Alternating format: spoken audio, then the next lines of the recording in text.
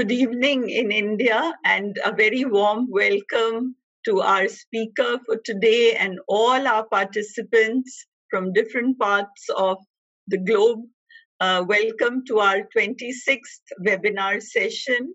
As you know, our Association of Asia Scholars, completing 15 years of existence, has brought together the alumni of the Asian Scholarship Foundation, which was based in Bangkok, through 10 cohorts of Asia Fellows who lived and researched in another Asian country for up to 9 months. And it is this fellowship which helped us to gain tremendous insights into Asian countries where we lived and where we did our research. And that is how we are all connected now through the Association of Asia Scholars, organizing various workshops, conferences, and have brought out several publications. In fact, just on 30th and 31st of October last week, we concluded a very important conference on revisiting Gandhi, an international conference which brought together abstracts from 140 participants, with 31 papers having been submitted, and now we are working towards a volume. We also have our flagship journal titled Millennial Asia, which is a SAGE publication. And this journal is also now 10 years since it started. And we have now 3 issues a year. From when we commenced, it was a biannual. So thank you and welcome to this 26th session. Again, I'm sure we're going to have a very interesting session ahead, because the subject of discussion today is, again, a very, very contemporary one. And I now hand over to our president, Professor Swaran Singh, to formally introduce our speaker for today and the theme of the session. Thank you. Thank you, Professor Reena Marba. It's a great pleasure, and I am a bit delighted and surprised that it is 4 a.m. for Professor Yves Tiberghien, and he's looking as fresh as always. I get answers to my emails at middle of night, and he's now up in the morning as well. So I deeply admire his energy and enthusiasm, which he keeps rubbing on all of us.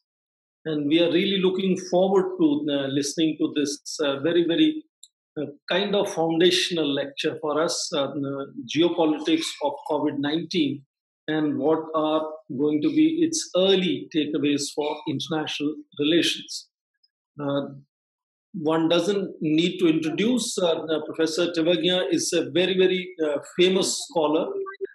Professor Yves Tiberghien is a PhD from famous Stanford University, and he's been later also Harvard Academy scholar and also Fulbright scholar. He's currently Professor of Political Science at University of British Columbia, but he's also a great institution builder. So I remember his role in building up the Leo Institute there, building up the School of Public Affairs, Public Policy and Global Affairs. So he's now the Director Emeritus, which is a great prestige for any scholar, of the Institute of Asian Research. And of course, also co-director for Center for Japanese Research. You can Google his large number of publications, his media interactions, his occasional papers. There's a long list that I have, and I would not like to spend time focusing on that one. But I think we are all deeply interested in listening to what he has to say to us today. COVID-19 in many ways has pushed forward this whole global narrative on shifting from international to global. So for the first time, we actually have a situation that poses really, really global challenge, and never such a challenge has ever happened before. So therefore, most of the challenges that happened at that scale happened among major powers or their dependent colonies. and therefore remained within the domain of international relations. Today we are sort of moving in a direction where it's human challenge, it's global challenge. And how does it accelerate those narratives seeking to expand the canvas of international relations? What are going to be the new important sectors as we set a recast of several sectors of human interactions around the world? And how do we redefine international relations from here? I think that is the kind of tone that I sense in today's presentation by Professor Yves Tiberghien. And I personally look forward to listening to him. So without much ado, and I believe that all of you can check on Google and you'll find lots of information in his writing. So I'm not going in much detail about his works, a lot of celebrated works that I have been exposed to myself. And with that, I will now ask Professor Yves Tiberghien to please begin his initial exposition, and he's going to share his PowerPoint with us, followed by question and answer session. I believe that he's also in demand soon because of elections concluding in several media houses. So let's see how far we can keep him with us, because it's just 4 a.m. in Canada. So hopefully we'll get enough time with him today. So over to you, Yves, please begin your PowerPoint. Namaste, everyone. Thank you, Dr. Swaran Singh, and thank you, Dr. Reena Mawa, for having me today. So it's a great honor joining you. I wish I could join in person. I have so much to learn in India and from India.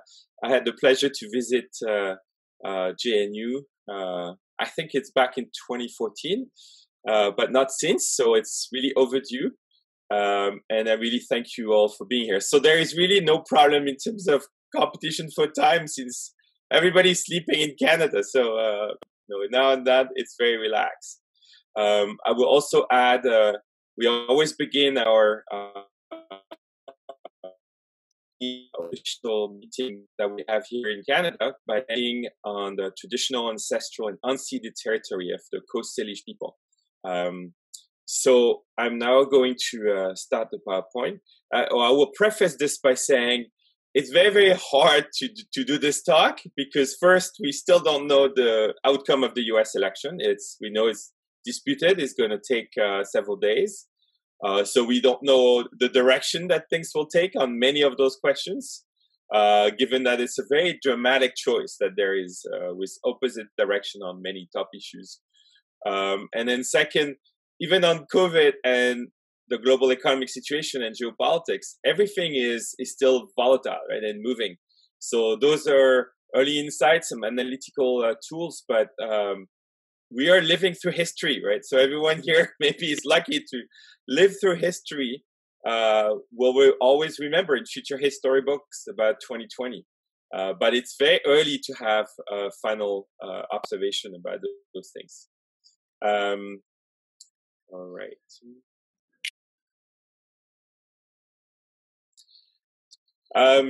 So this is the title, Geopolitics of COVID-19, and trying to bring key lessons, 10 key lessons, and some big questions and observations. So I have a few cartoons first. The difficulty that every country has currently, everybody's always running behind us. This is a very tricky virus, full of surprises. We have seen something never seen before, the whole humanity under quarantine, having a lockdown at the same time. This has changed human behavior, including redrawing famous paintings. So the question is, what can we learn so far about long-term impact of COVID-19? Is that a change in the global trajectory, and to what extent?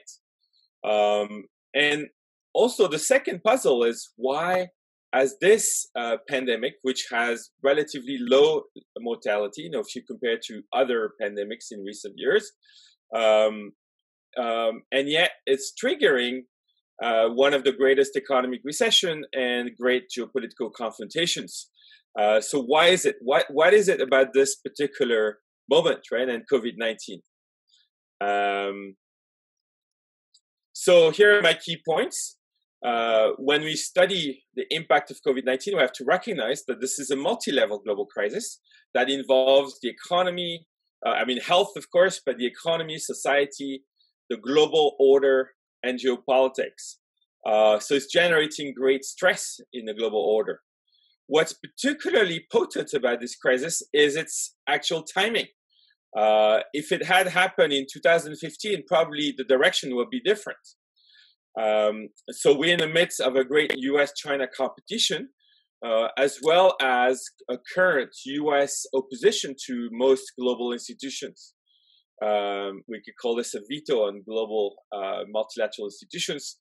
And this has paralyzed the global response. I guess we can say the crisis also illustrates the gap between the big functional need for effective reforms of global institutions to enable global cooperation and the actual fragmentation of political leadership today. So then I'm going to focus on a number of takeaways. Actually, I now have 10 takeaways. So the data is clear. This is as of a few hours ago. We are at 48 million cases worldwide, over 1 million deaths, but lots of recoveries, 34 million. We also see from the graph that the cases keep going up. So we're not out of the woods yet at the global level. We are looking at, between 400 and 600,000 cases per day, new cases. In terms of major countries, we see the US being a bit of a surprise with over 20% of global cases. India, Brazil follow, but of course this is relative to population. And then the rest here show the list of key countries, but they don't aggregate by region. So there is an effect here, population effect on this graph. This is the death count. So we see the US passing 230,000, going toward 240,000 people killed. We see Brazil, very important. And then we see India going up, I think is this one, past 100,000. This is an interesting graph from the Financial Times that shows how the COVID shock in terms of death toll has moved, right? Initially, there was an early moment with China, and then Europe became the center of this crisis. Then it moved to the US, and then Latin America followed, and now it's a very, very important part of the crisis. And then India came up. Africa remains very low, and the rest of Asia remains low. So we have, a shifting shock to a large extent. So the first takeaway, or the first point, is that COVID-19 is not responsible for a number of things that are the trends that were happening before COVID-19. So we are in the midst of a historic shift in the balance of power, and this is not just China. 21% of the global GDP in nominal dollar and about 20% in PPP dollar have shifted hands between 2000 and 2018 from the OECD, the advanced economies, to emerging countries especially, but developing and emerging Asia in general. Half of that shift went to China, the other half went to India, South Asia, Central Asia, Africa, and others. So that it predates COVID. We are in the midst of a big historic shift in balance of power with the rise of the non-West. Second, we have seen fraying, or decaying global institutions over recent years with tensions around them. Third, we have seen a battle around globalization. Globalization and global markets advancing beyond the capacity of global rules and also domestic rules. We have seen trade peaking, not quite going in reverse, but peaking. We have seen the stop of the increase in trade, and it goes back to the global financial crisis of 2008. In fact, we're still living through the legacies of the global financial crisis of 2008-2009. We have a more precarious middle class in many countries, especially the US. And then we're living through big systemic change and shocks, the two biggest being climate change and the fourth industrial revolution, the digital revolution. All this predates COVID. We have seen hardening regimes in China and Russia. That also predates. We have seen the erosion of the liberal international order, of the rules-based order under President Trump, with a shifting position by the US since 2017 on those issues. And then we have seen erosion of arms control regimes caused by Russia and the US. So this is the world before COVID-19, and then COVID-19 came. So now we can study what happened with COVID-19.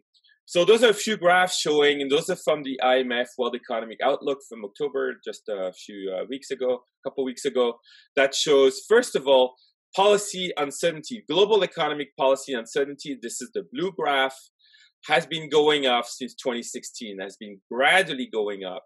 And in fact, under COVID-19 has gone down a little bit because there is less trade war and less U.S. trade policy uncertainty. It's been a little quieter over the last 3 months in particular. But this predates COVID-19. This is the geopolitical risk index used by the IMF. This is quite conservative, but you see that graph going up prior to COVID, right? With various crises at the worldwide level. Protests worldwide, we have seen waves of protests in many, many countries.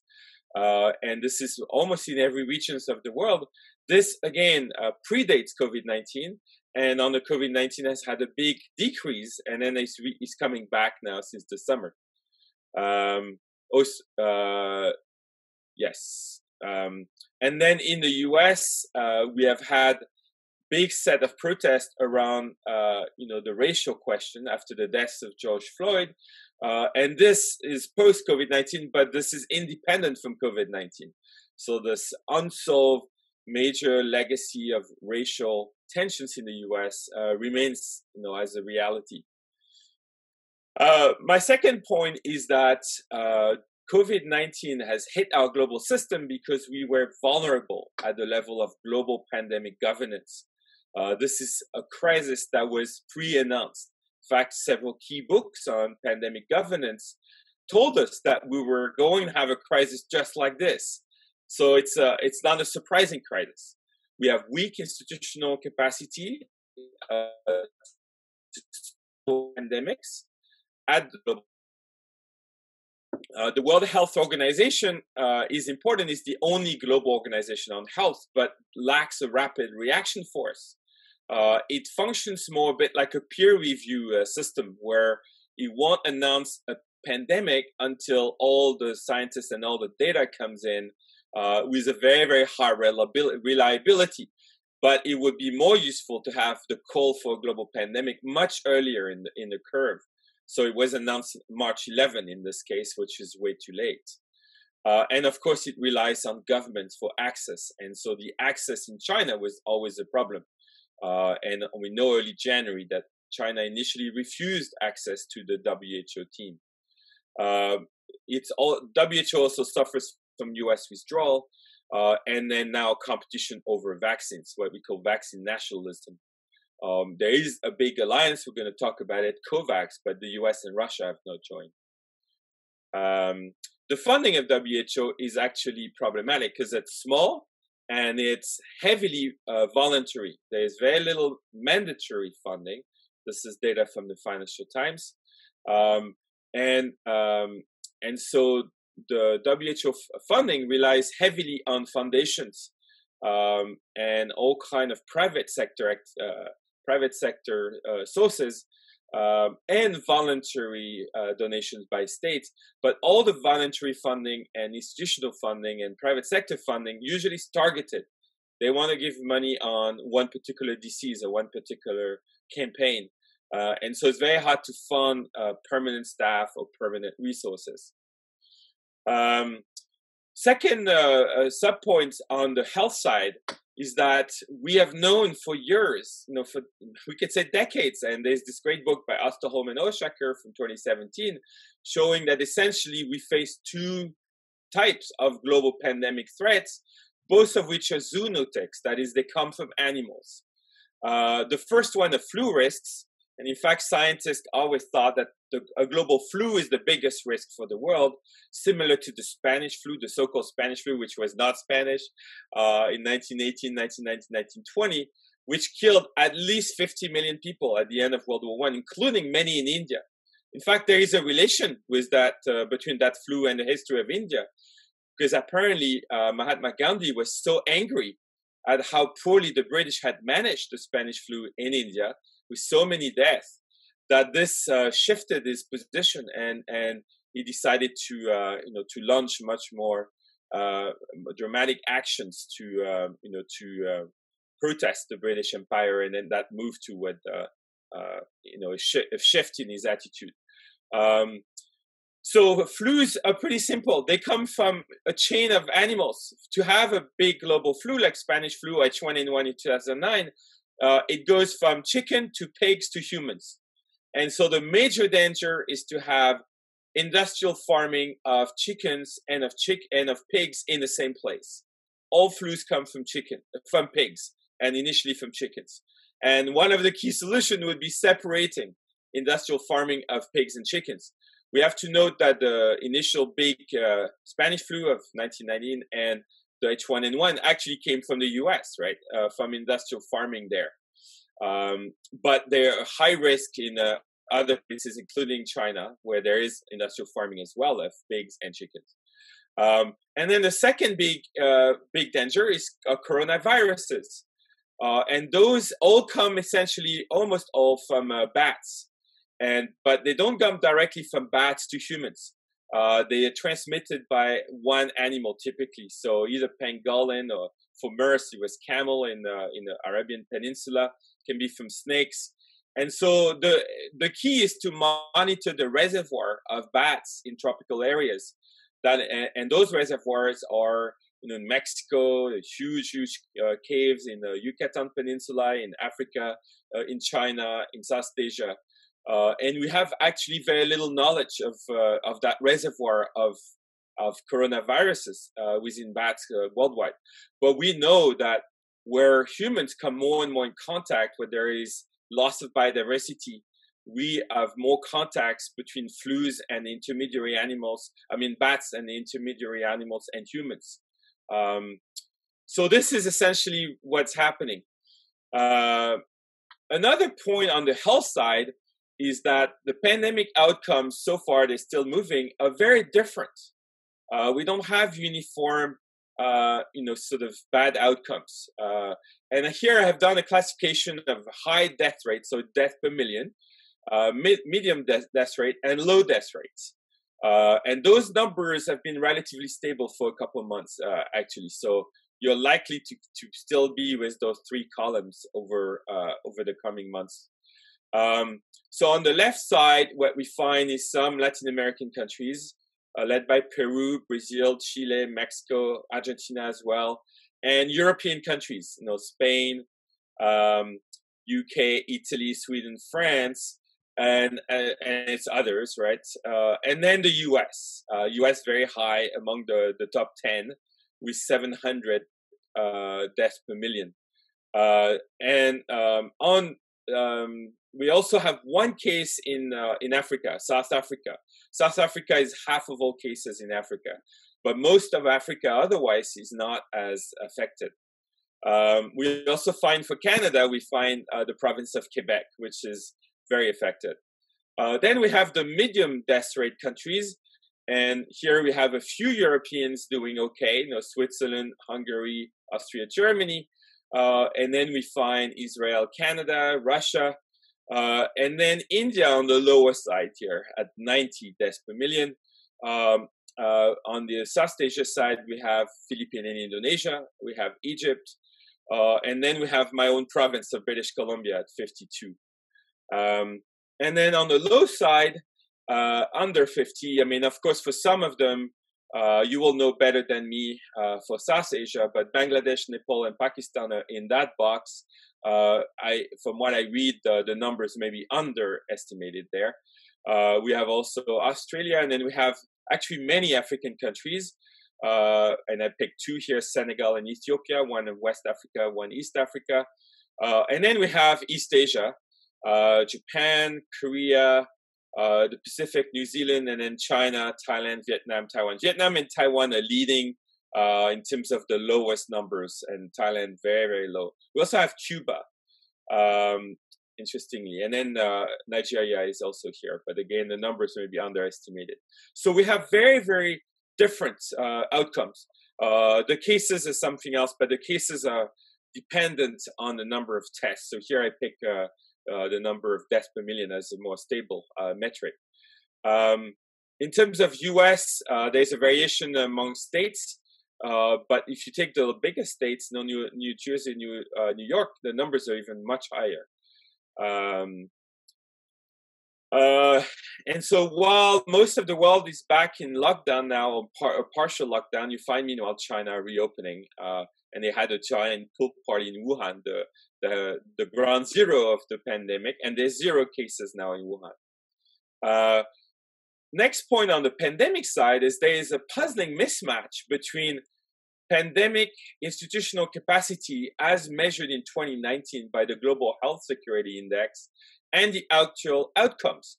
So this is the graph that came from the Global Health Security Index, which was a joint venture between the World Health Organization, the World Economic Forum, and other partners. And you could see they measured, the readiness for a global pandemic. The US was the best prepared. UK was second best. And then you find the ranking of other countries. You find India in the middle here, along with China. And then you find actually Thailand was pretty strong. And so that's roughly what was prepared just before the pandemic. And then I've done a 2x2 tables between the death rate and the GHS index. And so you find, some expected outcomes, right? Some places where the index was low to medium, and where the death rate is medium to high. So where you expected hardship, and you find here Indonesia, India, Russia, Italy, you find countries with expected success, very, very high readiness, Germany, Switzerland, South Korea, Thailand, Japan, Taiwan, although now Germany and Switzerland are going toward the negative side, so they may soon fall down to the lower box here. And then you find countries better relative to their preparation index. I think Vietnam, China, maybe Pakistan if the numbers hold. Many African countries, Mongolia, Uruguay, and then the underperformers, US, UK, France, Sweden, much of Canada, Brazil. Those who really didn't perform as well as their readiness should have led them to perform. So that's actually quite surprising. We're back, in Europe, back in deep lockdown. And in fact, you see a very steep resurgence, as bad as in April, May, in places like Czech Republic, Netherlands, Belgium, Spain, France, Italy, UK. And we know France, for example, is back under a police-mandated curfew, where people cannot leave their home unless they download a pass, and they have to have a reason, like going to healthcare or to do necessary shopping, but for other reasons they cannot leave their home. So this is the hospital resurgence in countries like Belgium, France, Italy, Spain, UK. We find that we have crowding in hospitals again at the moment. The WHO and World Economic Forum in September actually singled a few countries, 7 countries, as doing better than their readiness should have led them, or who basically had grassroots healthcare measures and have done pretty well. And so they were cited as being Thailand, Italy, Mongolia, Mauritius, Uruguay, Pakistan, and Vietnam. So the clues in terms of good performance, of course, the institutional health capacity, having medical capacity, testing capacity, a central command, good legal capacity helps. We find that this is what happened for Korea, Taiwan, Vietnam, for example. They were very ready because of SARS and MERS, and they had passed all the laws and had accumulated reserves of masks and those kind of things. Second is high reactivity. So the ability to call an emergency very fast and to have a central command and break standard operating procedures. The best for this may have been Taiwan. They did this on January 14, which is very, very early. Korea did this at the end of January. Vietnam was end of January. But the WHO did it March 11, right? So the call for a global pandemic. And Europe and US did it only in March. There was some actions in January, but very slow in February. So that it's very interesting to see how fast countries decide to shift to shift their procedures. Third is the ability to have non-politicized government that relies on science and data, and the ability to coordinate all levels quite fast. Fourth, trust in government helps. And then finally, effective and empowering communication, particularly in democracies. This is what's most effective, relying on the autonomy of people rather than orders, tending to values, emotions, and stories, pulling in citizens and civil society, pulling in all the grassroots medical system. On this, I have read that India did well with very good communication with grassroots. But you will know better. I look forward to learning more on the Indian situation from all of you in the audience. That's in my province. Everywhere you go now, there's that poster, and it's all around this new hero, Dr. Bonnie Henry, who is the chief medical officer for our province. And she has done a daily press conference, is very, very empathetic, cares about people, non-political, and keeps giving the good practices. And everyone is watching her. She's become the folk hero. But it's interesting that she is the hero rather than, the premier of the province or the minister of health. This was a clever move by the government to delegate to her. And she's a doctor. She's an epidemiologist. So my third point is shifting to the economy. And the economic shock has been enormous and unequal. It's generating strong losers and winners, both at the domestic level and the global level. So it's become a huge natural experiment, and it's actually painful in many groups. So domestically, this generates huge inequality because people who work in services or work in manufacturing have been hit much more than those who can work at home. So there's a big digital divide, and the informal sector, for example, in India, is hit much more. We see that 30 to 40% of society in most countries is affected much more than the rest. We're in the midst of a massive digital transformation, but again, unequal. We see large increase in debt, and we see that the quality of spending, whether it's investing into a future green economy in particular, will have huge difference over time. So countries, based on what they did, will do better or worse going forward. At the global level, we find that countries who were speedy with the virus are able to recover faster and therefore gaining in terms of global economy. And the contrast actually between China and the US and Europe is big. According to the IMF World Economic Outlook, China will still grow plus 2% in 2020, while the rest of the world is all negative. And we'll have 8% in 2021, which make China roughly going 10% in the 2 years. The US is only growing about 4%. Europe will be negative, Japan negative. So we see that the net outcome was that China will gain in terms of its size in the global economy and relative to the US and Europe and Japan. The ratio will move from about 65% to the US GDP to 75% or so by 2021 as a net outcome of moving faster on the virus.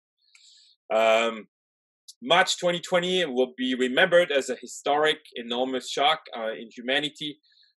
People in the IMF have said initially was 1/3 of the global economy shut down, never done before in human history, all at the same time. The numbers now show a 20% drop in Q2 in the global economy, and it all happened very, very quickly. In second quarter, the US was minus 35%. Unemployment shot up 11 million in the US by summer 2020, even though it's going back now the other way very fast as well. There is a bit of a V-shape in the US. This is from the IMF, the global driving and walking mobility indices. And you find that the walking median and driving globally went down, pretty massively, by 60%. So pretty interesting, but came back by June in terms of driving. But driving came back faster than walking, which is interesting. We expect the reverse, but This is in terms of the economy, a pretty interesting summary graph, which shows the impact, the loss of GDP. So February, March, China was losing, 5-7% of GDP. That's a global impact, right? So China was minus 30%, but it turned into a 7% global GDP loss. And then later, we see the North American shock, we see Western Europe, and then we see Asia as a whole, including India, and then we find Latin America and the rest of the world. So by April, the whole global economy was minus 20%. And by September, we were about minus 7-8% in terms of year-on-year comparison. So this is the size of the lockdown shock, the shock of the lockdowns. World Economic Outlook, it says that for 2020, the global economy will be minus 4%. That's for the whole year, but will bounce back in 2021 with plus 5%. The advanced economies hit more than the emerging markets and developing economies. So the numbers are better somewhat for the emerging markets, but still a minus for the whole developing emerging world is new. We didn't have this in 2008, 2009. Region-wise, we find Latin America hit the worst, minus 8%, Middle East minus 4%. The Euro area, actually Latin America and Euro are the two worst. Euro area minus 8%, with some bounce back coming, but you will see that on the 2 years added, Europe will not be back by the end of 2021 to where it was before the shock. Latin America either.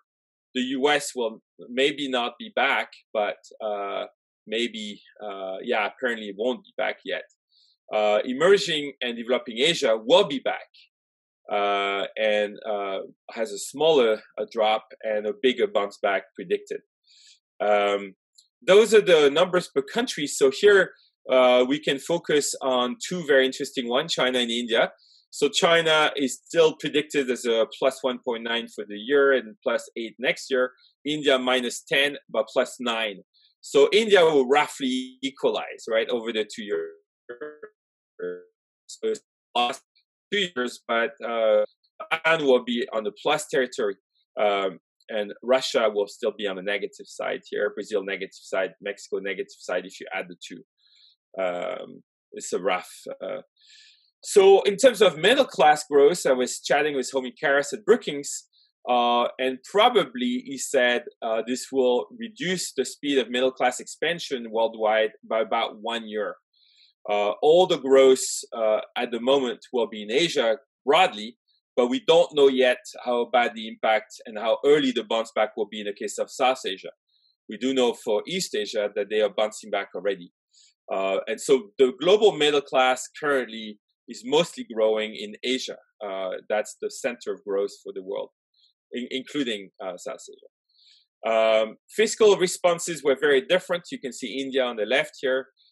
So you find the US and Germany, in particular, and Japan doing the biggest by far. So there's high inequality in what countries have been able to do, and it's based on the rooms that they have. The US has very large room because everybody is buying US bonds because the dollar is the currency reserve. Germany has very high reserve because it's very, has very, very good and strong fiscal position. And that created inequality initially. Germany was better able to respond than Southern Europe. And Japan, has zero interest rates, and the central bank is buying a high proportion of the bonds, so also has very large space. This is interesting to note that most of the space for the Eurozone, the US, or Japan comes from the central bank stepping in. And so there's a massive amount of debt being bought by the central banks in those three countries. Massive QE, basically, continuing. In terms of debt shock, this is the estimation by IMF. If you do over the 2 years relative to 2019, all you need to know is the top layer here.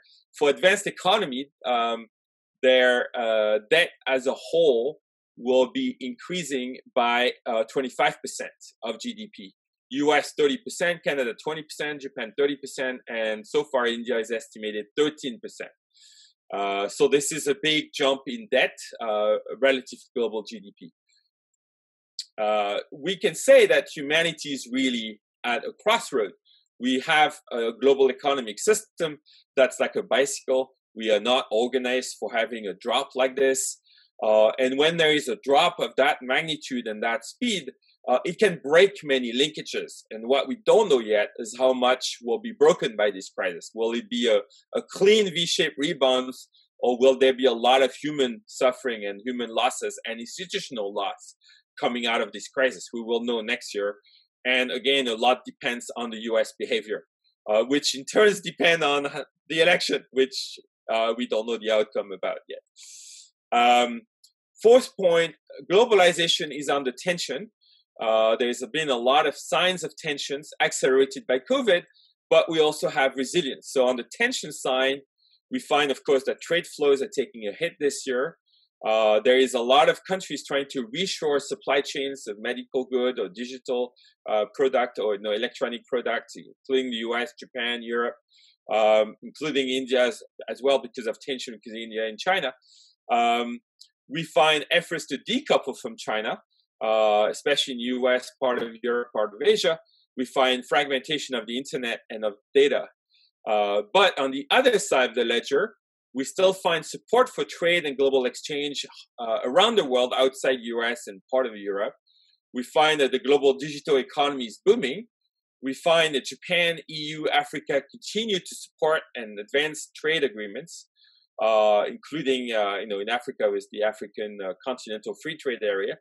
And then we find a process of recoupling in Asia between all sub-regions with increased cross-regional trade among all the sub-regions.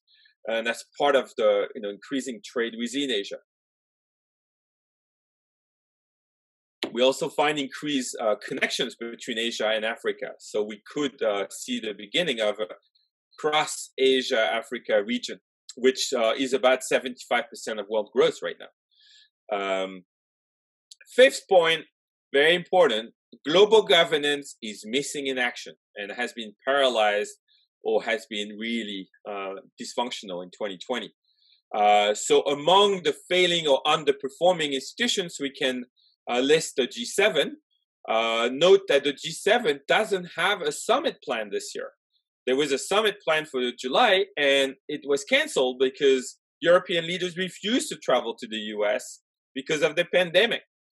Then President Trump says he would have an enlarged G7 that would include actually India, and Russia and other, but not China.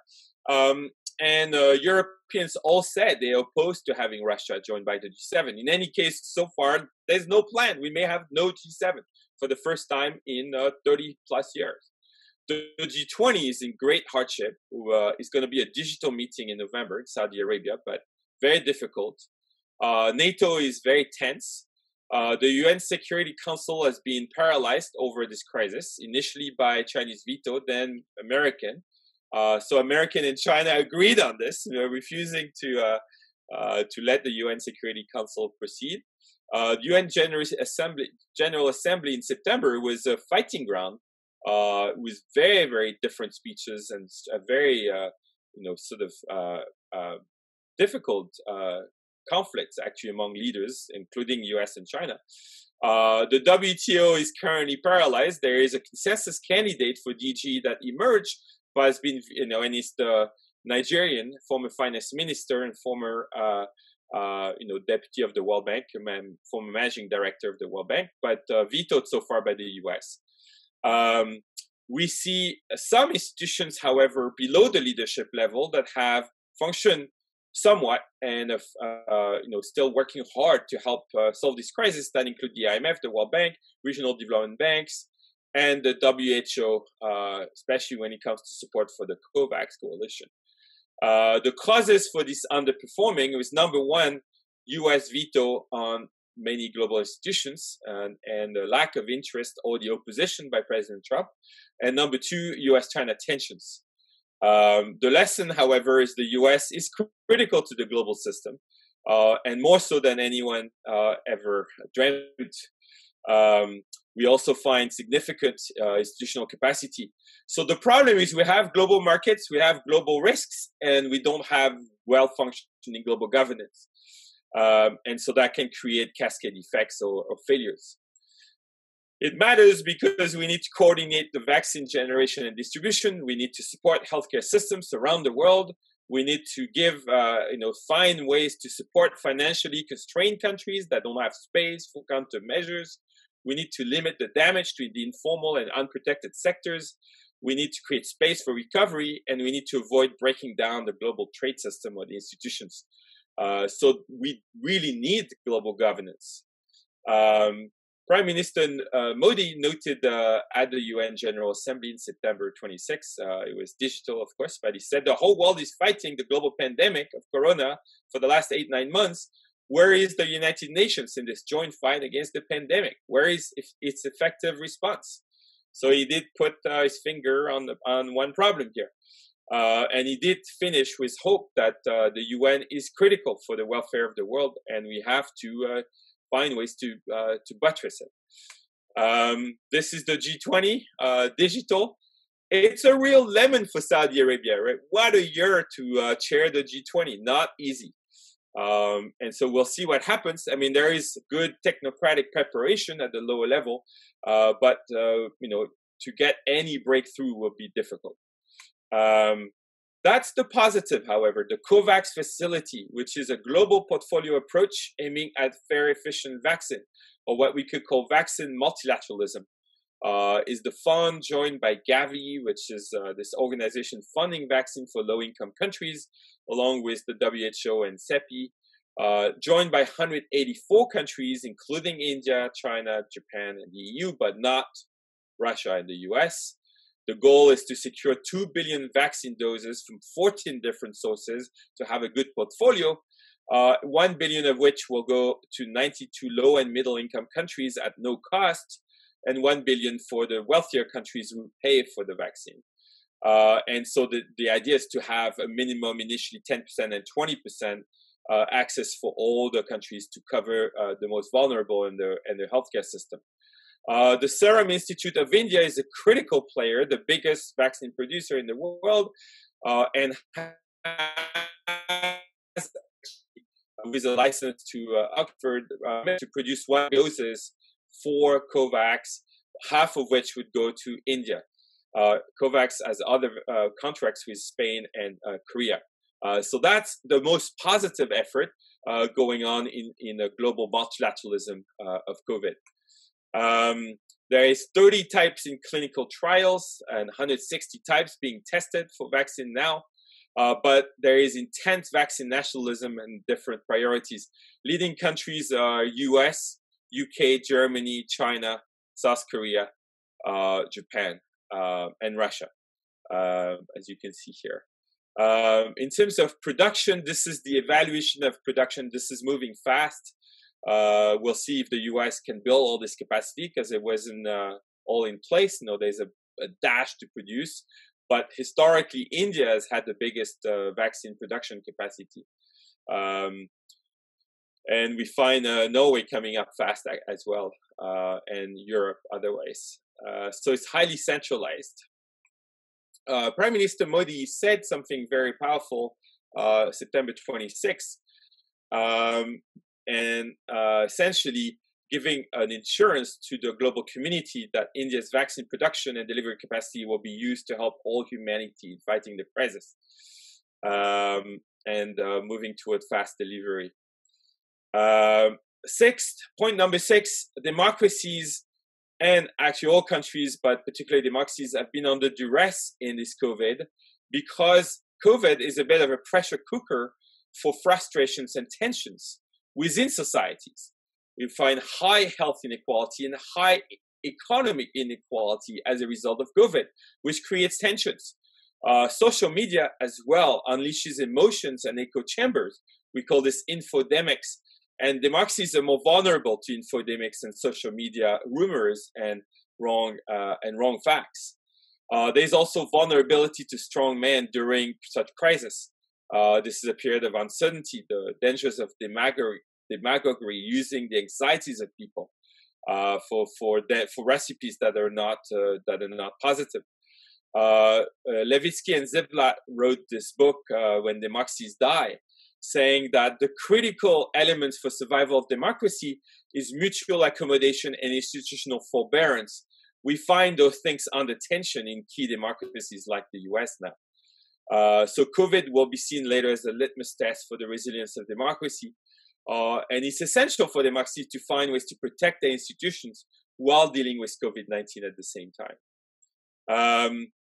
Point 7, COVID generates disorder, risks, and uncertainty. I call this the fog, not like the fog of war. We have the fog of a COVID crisis. And one reason is it creates so much uncertainty and tension while diplomacy is disabled.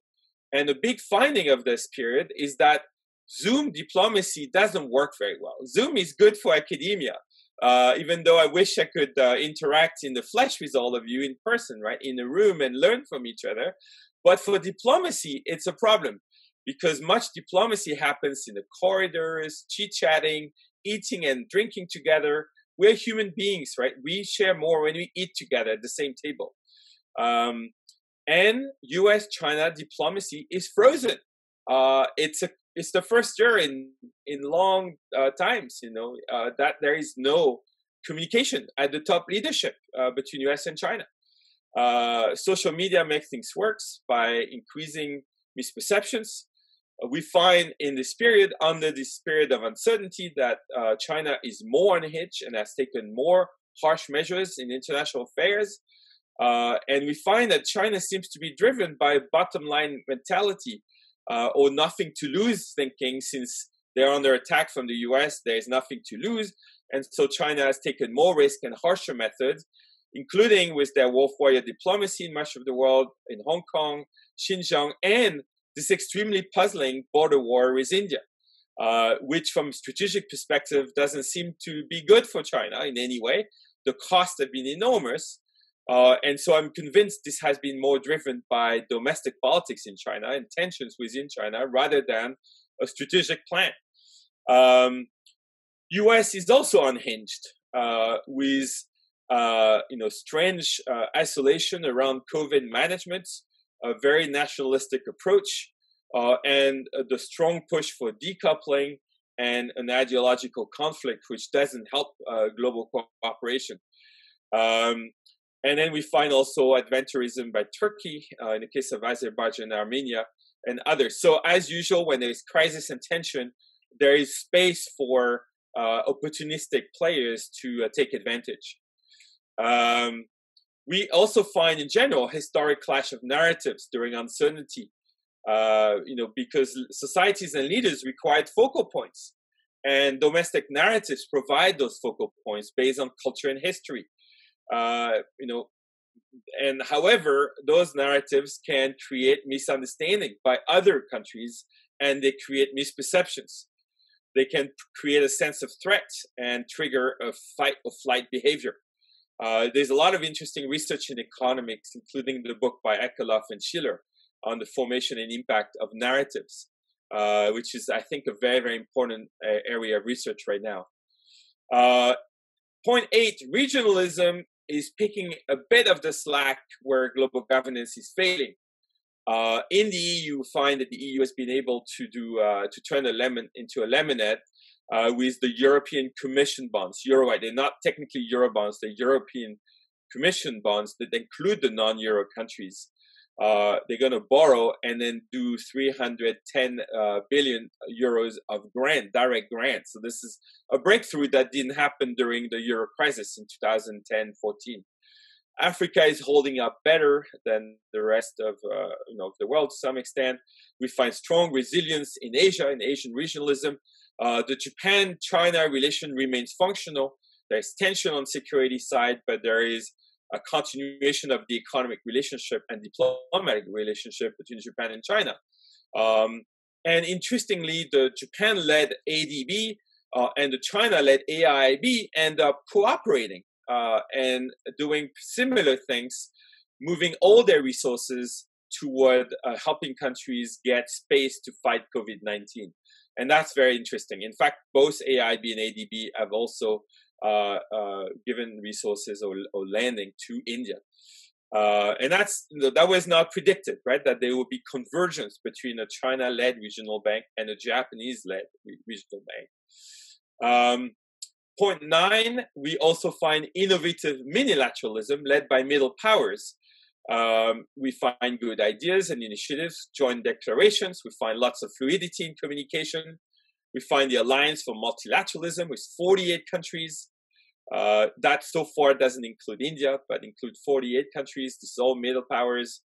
On the trade side, there is the MPPGA, which is a WTO dispute settlement workaround led by EU and Canada, excluding, however, US, India, Japan, UK, and Korea. Korea signed in the initial, but then was not a signatory of the final agreement. China is part of it, however. We find a burst of activity on trade and security coming out of Japan, which is very multilateralist.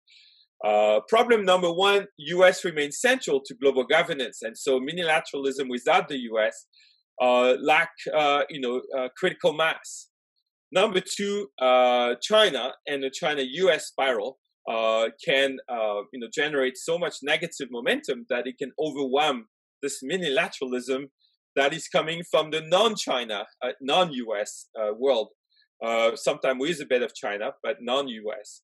And so the question here is, can middle powers, and basically the G18, save the rules-based order in case of a Trump re-election? Can they get critical mass effect? An interesting example that was yesterday, this is the Ministerial Coordination Group on COVID-19, which just welcomed India. It includes Brazil, France, Germany, India, Italy, Singapore, and UK, and Canada, led by Canada.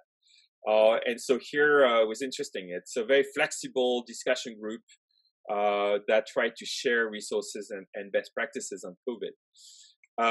The Alliance for Multilateralism had a summit on the margin of the UN General Assembly, September 25. Very interesting declaration coming out of it with lots of good principles. As far as I know, I didn't see India joining this, but they focus on climate, health, digital technology, and gender equality, trying to build back a better world after the crisis, rather than just rebuild the same. Oops. I lost my PowerPoint. Okay, I'm back here. I hope you can still see my PowerPoint. Yes, we so can. What is, yeah, okay. And so I'm nearing the conclusion now. What is needed to improve the system is real big time thinking here, because this is a huge moment, of course, to avoid a collapse, but also avoid civilizational collapse. We need to engineer a more resilient, thinner, more diverse, and globalization without collapse of trade, but with a better quality, better fairness. And this is a time where we need other voices beyond the US and China to break free from this tightening jaw of US-China confrontation. And therefore, my final point is that in this post-institutional world, leaders become essential. Global institutions, norm, and standard operating procedures are all eroding and being damaged, except regional institutions. So leadership is critical to stem the unraveling of the rules-based international order. And of course, bad or weak leaders can make things worse. We know from historians that when you have great uncertainty, great crisis, if on top of it you have bad leaders, you end up with the 1930s and a tit-for-tat unraveling of a system. Remember also that COVID-19 may be just a dress rehearsal for the fight with climate change, which is a much bigger crisis, which will dominate everything from the 2030s. In conclusion, COVID-19 is a game changer because of its timing at a time of perfect storm and global cooperation in crisis. It's having a great differential effect domestically and globally. It's a health, social, and economic crisis in one, but it's also pressure cooker for security and geopolitical tensions. It enables opportunistic and dangerous moves. There is urgency for powerful, innovative leadership to avoid the tragedy of history and rebuild a common global institutional order. What we must avoid is tit for tat downward spirals that would create a world that's bad for everybody. So thank you for listening, and I really welcome the discussion and look forward to it now. Thank you, Professor Tiberghien. So much packed in your presentation. I think all of us would love to maybe digest it over a period of time and chew it gradually and slowly and internalize so much of information packed in your presentation, making lots of very interesting and some of rather startling projections. Countries like Thailand, Mongolia are doing much better. How democracies are disrupted, but regionalism is being strengthened again. I noticed that in the end, your last slide talked about post-institutional world, whereas the banner that I have advertised shows your last book, which is about leadership in global institution building. But nevertheless, you still underline that leadership would still be required, even to constitute or construct that post-institutional work. If I get opportunity, I will be curious to, maybe ask you something on that. But we already have one hand up, I can see. And let me just repeat for some of our participants who may have joined us either late or for first time. We usually prefer that you, in case you wish to make an intervention or ask a question, you will have to switch on your video and raise electronic hand, the way Kush Gayasan has already raised. You can see on screen his blue electronic hand is up. But if you are not able to do that, then I also say we can just keep waving this physical hand. Maybe I will miss it because these boxes keep shuffling. So you can also use physical hand to draw my attention, and I'll be happy to also then give you the floor. We will have each question answered individually by Professor Tiberghien. So in that sense, we are lucky to have him early in the morning. It's just little past 5 a.m. for him. So Canada is still to wake up and draw his attention to what has happened in elections. Let me with that go to my first person who asked to make a comment is Dr. Kush Gayasen. Please unmute yourself and make your introduction. Yeah, thank you, sir. Thank you, Professor. It was a very good presentation. You have covered a whole range of areas, and it was really informative. So my question is basically should take us to India-China relations. So what we see in this during a COVID-19 pandemic, that it has really brought up a very negative sentiment, which was already there in India for China. But if we talk to any Indian citizen, even in the rural areas, they simply say that it's China which has, inflicted this entire COVID-19. And therefore, this negative sentiment we already see in country, and overall now we see the relationship, how it has been so troubled during the last 6 months particularly. So what we see the current scenario, that relations have been impacted during this pandemic. So this is number one, that how do we see in terms of takeaways or implications of COVID-19 for this India-China relations? And secondly, how do you see that in China's One Belt, One Road initiative, which the countries are already were lining up, more than 60 plus countries, but now there is one need of economic partnership, relationship with China. And on the other hand, we see that China is sort of being projected as a villain, perhaps, so to say that. So how do you see these two things? Your comment, please. Thank you. Yes. Yeah, Dr. Kush Gayasan, this is a very good question. Two questions, very, very, gets to the heart. So there's no question that the India-China relationship is in very difficult straits. Obviously, it's the biggest trigger is this border conflict, which led to the unfortunate death of Indian soldiers, and we know also Chinese soldiers. And then, of course, then it colors everything else, right? So there is no question that this border conflict is really unfortunate. It's a mistake. There's still a lot of uncertainty about exactly what happened, but no matter what, we know that there was movement forward by some soldiers on the Chinese side, and that eventually led to higher tensions. And so, to me, this, when I try to think in terms of strategic analysis, it cannot make sense, right? Because when you hear some Chinese scholars, they're aware that a functional relationship with India is critical. And in fact, they're part of BRICS. There is a lot of common issues between China and India around global economic governance. And then, the digital presence of China and India was very large. And all this is in jeopardy right now, right? Of course, public opinion in India is furious. And so this is, all we could say is it's very strange that a country with a tradition of great diplomacy, like China, would let this happen. I believe that this is a period of competition within the Chinese system for resources and for attention that may have let this happen. I do also believe that there is strong strategic imperative, however, to contain this. So I think this border conflict will be contained, will not go further. And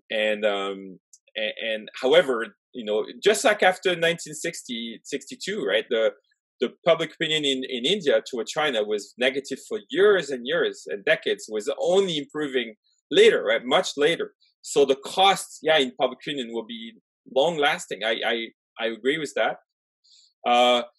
Yes, there is a blame worldwide now, including in India, on COVID. And it's true, it originated in China.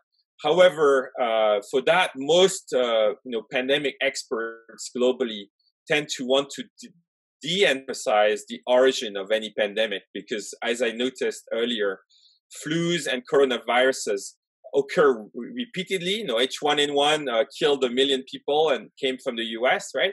Do we blame the US for that?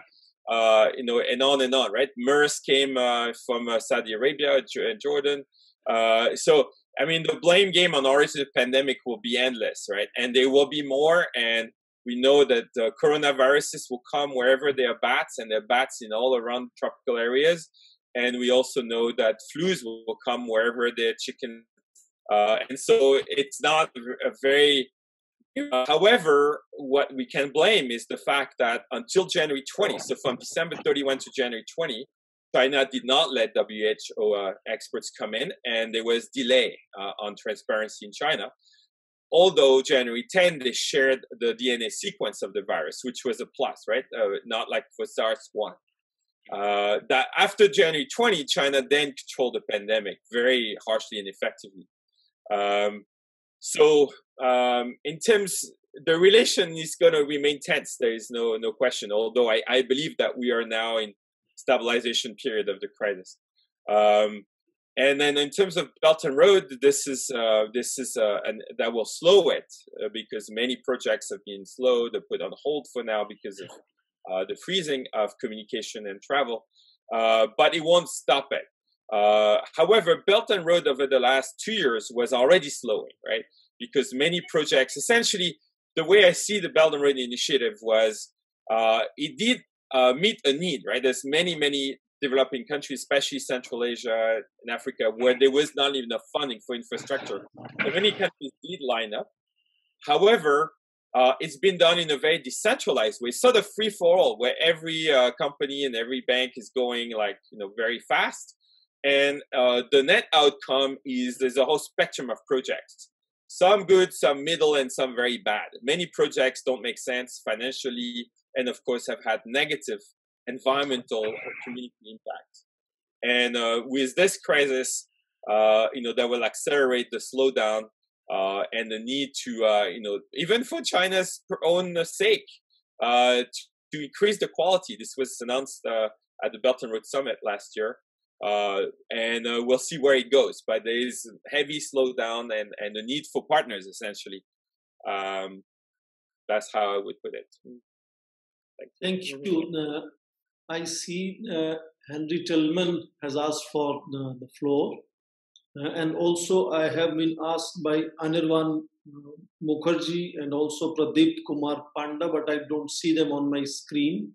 I see Pooja and Berkha on my screen with hands up. I'll come to them. So if those who are making requests either in text or on my WhatsApp, you have to be on my screen for me to invite you. Let me now invite Henry Tillman to make his intervention, please. Thank you, Professor Singh, and good morning to Vancouver.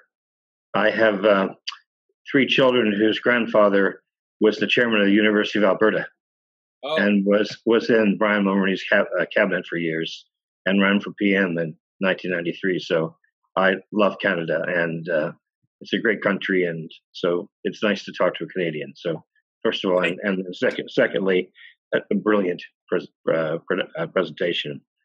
I present all over the world, but I couldn't do an hour like that. So well done to you, and hold everyone's interest, including mine. I'm a specialist in Belt and Road. As I mentioned to Professor Singh, I spent the last 3 months analyzing every single thing China has done at BRI and COVID. It's yet to be published. It's very close. But maybe I could help a little bit more for everybody on this here, so they can see how this has been. So the first thing I was taken aback by was I didn't realize that China was still the recipient of all this material until the 23rd of February. By the end of June, they were actually people. They were sending loads of aids and or drugs and or whatever to almost 100 countries. So in a matter of 4 months, it reversed from a recipient to touching almost 100 countries. I find that pretty extraordinary. So what we've looked at, and it's not published yet, is several components. The first component is all the drugs themselves, yes, and the development of drug development and vaccines and joint ventures, not just investments, but also joint ventures. And it's not related to India, it's related to the whole world. The second thing we looked at is medical equipment, whether it's medical equipment, whether it's masks, whether it's doctors, whether it's whatever. Many of those were add-ons. In fact, China first started developing this in 1963 in Algeria and in 1975 in Afghanistan. So they've been working on the healthcare piece because in China's own words, wealth is health. That's how they think. Yes? So then I start looking at all those. So we then track all of those, and we have obviously URL links to all those things. Then we started looking at those COVID loans, which you mentioned, which are baskets. Yes, a basket is there are a series of COVID loans to India from the IIB, but there's a series of those loans beginning in Q2, growing in Q3. Same with NDB loans, Q2, Q3. And then we start finding it evolves into vaccines. So they start looking at vaccines in Q2. They begin to develop that in Q3. By Q3, there are 14 countries involved in testing vaccines. And you saw this morning's Twitter, the ruler of Abu Dhabi is getting a jab from Sinopharm. And then you see in Q3 $1 billion loan to 13 countries in LAC. So if you look at this on a map, and I've built it, so I know what it looks like, it is extraordinary. So while the rest of the world is fumbling around, and by the way, they helped in Montreal, so you were right, Montreal was the first part of Canada that required a little bit of help. When the rest of the world was fumbling around with this, and as you say, in democracies, China has been full on because this is part of a 650 transaction study since the WHO announced the launch of the Digital Health Road. Now, part of that study was published in April of 17-18 data outbound, looking at drugs across the BRI, looking at diseases across the BRI. So that was up to date as of Q1, Q2, 2019. So we needed some delta on this analysis after that, which we then come to the whole concept of COVID. So we tracked 2 quarters pre-COVID and 3 quarters post-COVID. And I have to say, when you look at this, I am gobsmacked. I've not released it. It currently sits with the Chinese government. I'm not sure they want to release it. But the way they've looked at this in a corporate way of building, because I'm a banker by trade. I work in that's also. So I just wanted to share how it looks from a VR point of view. Yes, Yves, you wish to respond to what Henry has just said? Yeah, so Dr. Tillman, thank you very much. I love to see the data. This is super valuable. This is, amazing. So basically the punchline is China very, very active in BRI countries and beyond, I guess, because there's officially 63, but 138. 138. All those with MOU, right? Okay, so they have a short list and a long list. Those with MOUs, I guess, with masks and vaccines, right? So, it'll be fascinating to see where it leads. Now, in terms of political impact, that remains to be seen, right? Because, in case of Europe, for example, where there was critical mass diplomacy, or, even Canada, there was not enough PPE in Canada, so the critical lifeline came from China. At the time when the US was going to blockade Canada, right? So there was a horrible wake-up call for Canada. It doesn't translate into any positive feeling toward China, because of course it came with hawkish diplomacy and hawkish actions by China. So, this is more part of global interdependence, but I don't know if it leads to any actual political advantage for China. In some countries, maybe, but in many, no, right? Okay, I also have some people writing in text box, but of course I'll give priority to people I see on my screen. Ms. Pooja Bhatt, you could be the next. Please unmute and make your intervention. Thank you, Professor, and it was a great presentation. Actually, you have answered the question that I'm going to ask in parts, but I still want to take your further brains on the question. Do you think that the global response to coronavirus would have been different if there was no trade war going on between US and China? Because then the resources and these countries would have come together, and these countries are the only countries that have those kind of resources, and the world could have then come together rather than taking, either the US way or the China way. And I would want to connect this question with respect to the middle powers that you were speaking, because Asia is a home to middle power countries. So you were saying that there were a lot of unilaterals happening in that sense. But we would also agree that most of these middle powers do not have those kind of resources to fight the massive level pandemics such as coronavirus we are talking here. So in that sense, even those unilaterals are formed, they would not be very effective, and they will still have to take help from either, one of the great powers. So do you think this entire scenario of US-China rivalry has changed the entire game, how we will handle these large issues, calamities and diseases like this? Thank you. Yes, Professor. Oh, yeah. But this is a great question. And I'm convinced that, yes, it would be profoundly different. That's why I said the timing was so critical. If we compare to 2009, the global financial crisis, or to 2015, when there was the SDGs and the Paris Agreement. So I'm convinced if she was at one of those times, first of all, the WHO would be functional. There would have been an urgent G20 meeting. They would have increased the resources and the speed of action of WHO. And there would be much more coordination. There would be probably management of the global vaccine race. On the economic side, we know, for example, that there was a plan to immediately trigger an SDR increase to have much more resources for all the developing countries to fight, right? To have more fiscal space. Instead, there was just a 6 months freeze on debt repayment for the least developed countries. That was some help, but it was extremely minor. And it was pushed actually by the bureaucracy, by World Bank and IMF bureaucracy, not even by the top leadership of countries. We could do so much more, right? There could be a much more coordinated support for all the least developed countries, and there could be much more functional response around the health side. And this is in a way what happened in 2009 after the global financial crisis. And also, there probably would have been less defensiveness by China in January, in the first place, right? Including, it's true that China in a way, slow down the WHO response by not letting them come in and by putting pressure on WHO not to announce the pandemic too quick. That probably was at least accelerated by the feeling of being under threat or whatever, the bilateral tension. Although that doesn't explain everything. That's where it's impossible to fully explain, right? We have two variables. The other variable is the authoritarian system of China, where they are slow at divulging bad news.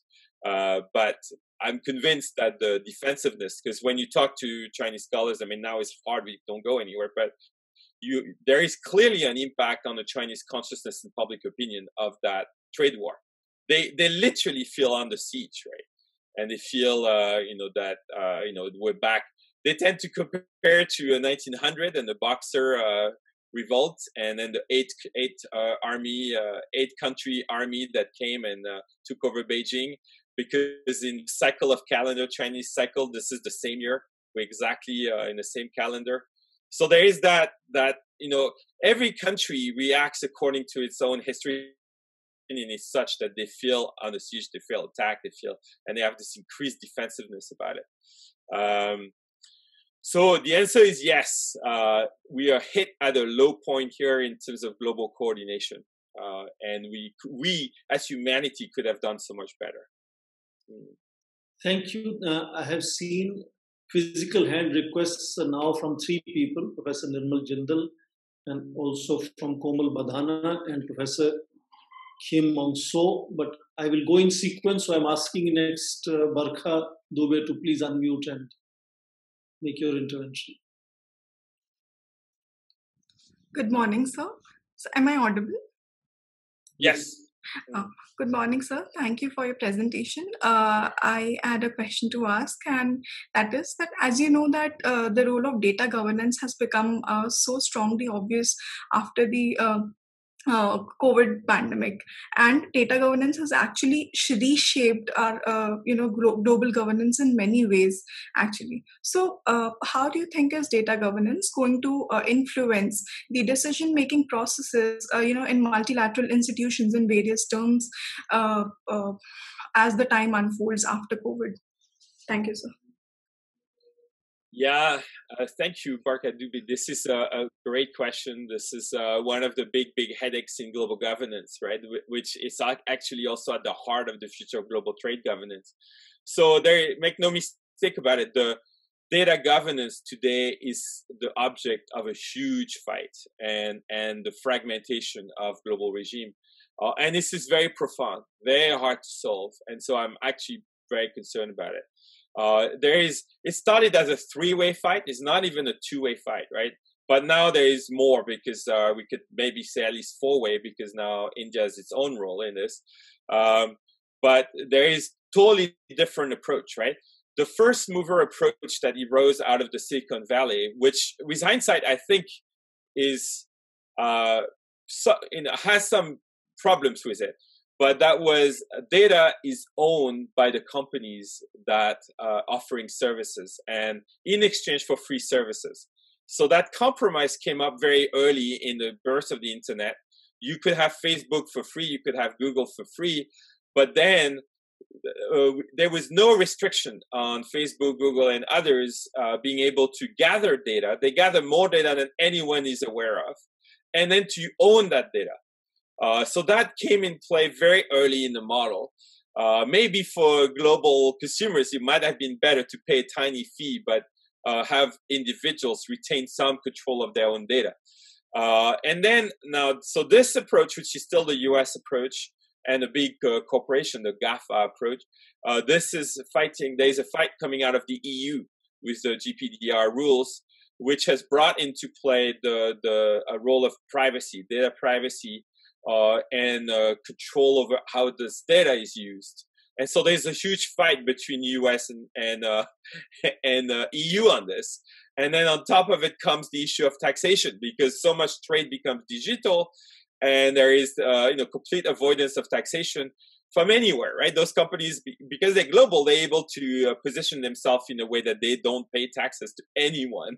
So the EU wants to tax them. That becomes a trade war between the US and EU. And then there is, of course, China. So China, in some ways, was very realist about it, and they say, well, this data is owned in the U.S. This becomes critical for the regime survival. They looked at it from a regime survival, but also hardcore realism, and so they blocked it. And so all data in China remains blocked within China. They have blocked the big company, digital company from the U.S., and instead they have given space for their own giant digital companies to rise, where the data actually is not very well protected in terms of privacy. It's still company owned, so they kept the same company ownership, but the government is able to have more access to it or put restrictions on it, beyond what the US has. And then now there was this effort in 2019 G20 by Japan to have a free and open data agreements. In the end, 17 countries signed on it, actually including China, which is interesting. But it was blocked mostly by India, but not just India. Also, I think South Africa and at least one more. And so India is coming into this and is saying, well, on one hand, we know we like freedom, etc., but we don't want to be also complete naive in this. We don't want the Chinese to control Indian data, but we also don't want the data to be completely owned and controlled by foreign companies. Why we are so big? Why not have space for our own data regime, right? As far as I understand, correct me if I'm wrong, but so this is going into, because data, as it's said, is the new gold of the future in this fourth industrial revolution, the stakes are super high, extremely high stakes, very hard to find solutions. And so this is a big, big rift in the global economy right now. Thank you. I'll request next Dr. Ghazala Faridi. Please intervene, make your intervention. Thank you so much, sir. Thank you for such a detailed presentation, Professor. My name is Ghazala Faridi, and I can see Steven Pinker's book behind you. So in that context, would you say that this pandemic has brought out humanity's demons instead of their angels, especially at the international level, especially with regard to issues like vaccine nationalism?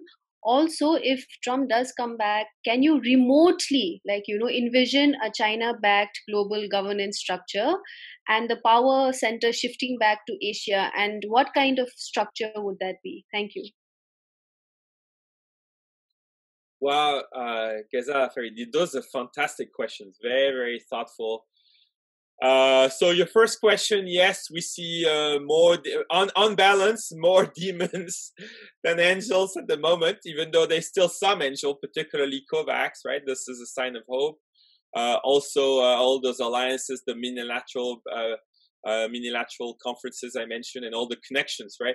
I was talking to our, a foreign minister once on this, and he mentioned that he has more contacts with more world leaders than in normal times. I mean, there is a fluidity in communication. It's all digital, however, maybe you can't have lunch or dinner with them, but there is a number of contacts that is extraordinary, including between Canada and India, for example, at the moment. That's why India has joined this working group.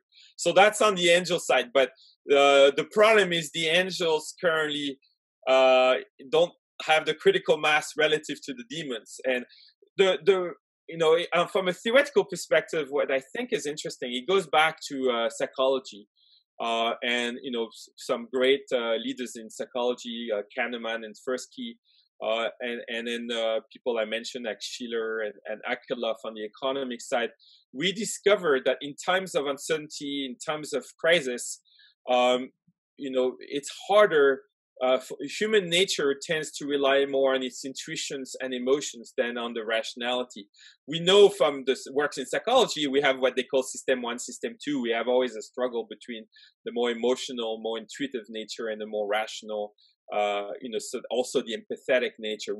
Human nature is complex. We have all of this. Crisis, uncertainty, and now social media tend to accelerate the more emotional, more intuitive responses. And the future of humanity requires a bit of tilt back toward the other way, toward our global empathy and global rationality. And currently it doesn't have the lead in this crisis, and particularly because of that US-China situation. And I hope so. For the global academic community, we have to find ways to, for essentially to diffuse somewhat the cycle of emotions, misperceptions, wrong understanding about the other side. I still have hope. There is research in psychology and economics in many fields that could help us, even in humanities that can help us in that way. Humanity has the potential, and there is a huge reservoir in India in this regard of wisdom and philosophy and research. But the stakes are high and time is moving fast. Social media is a challenge because it's so young, right? It's so new to us, and it interacts with our human psychology in ways that were unpredicted. And maybe in 20 years will be better, but 20 years is a long time right now. In terms of US and China, it's true that if Trump is reelected, we know that there is a high probability that he will pull out of WTO entirely. He may actually pull out of NATO. He has said those things. Whether he eventually does it, we don't know.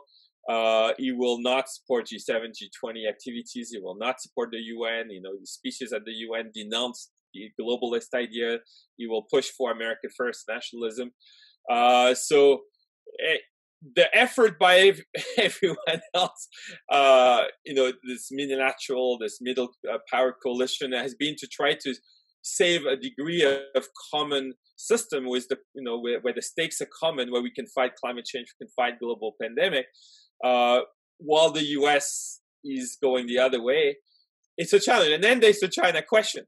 The difficulty to bring in China is that because of the depth of the US-China confrontation, number one, and number two, the very puzzlingly, sort of aggressive actions by China this year, including rhetoric actions. So, of course, some of those actions are in tit-for-tat cycle with the US, but some come out of China on its own. It makes it harder, right? And so, if you're a middle power, if you're, Canada, if you're, many others, if you're Japan, if you're, it's hard to say we're going to work with China, but not the US, because the US is opposed to it in this context, right? So the reflex is to first do a coalition that has neither US and China, but then you have no critical mass, right? Although tactically you can see China has joined COVAX, China has joined the WTO workaround mediation agreement. So, we'll have to see where the actions are. China is complex at this moment. Because China does certain actions, is philosophically supporting the rules-based order, the international order, but in practice, on several key fronts, is not, right? It's doing actions against. And so the China question in this context is difficult. And I hope that people in China will understand that, for example, the wolf warrior diplomacy doesn't work, right? Thank you. I will request Pradipta Kumar Panda and Khurshid Ahmed to please switch on their videos in case they wish to make an intervention. And before I go to Professor Nirmal Jindal, may I first go to Dr. Kim Aung So from Myanmar to please make your intervention now. Thank you, Professor. I am very impressed by your thought-provoking point. Professor Soren is very correct. We will take time to digest your big points. The World Economic Forum predicted that in year 2021, in PPP10, the Asian economy will become larger than the rest of the world for the first time since the 19th century. This trend is becoming more and more clear amid COVID-19. The South Korea is set to leapfrog Brazil, Canada, and Russia, which ranked 9, 10, and 11 last year, respectively, as those economies fear to be hit harder by the coronavirus pandemic. My question is that how will China and India will work and grow together to avoid third-party interference in Asia? Thank you, sir. Oh, can you just repeat the final part? There was a little cut. You asked how China and India can work together? Or...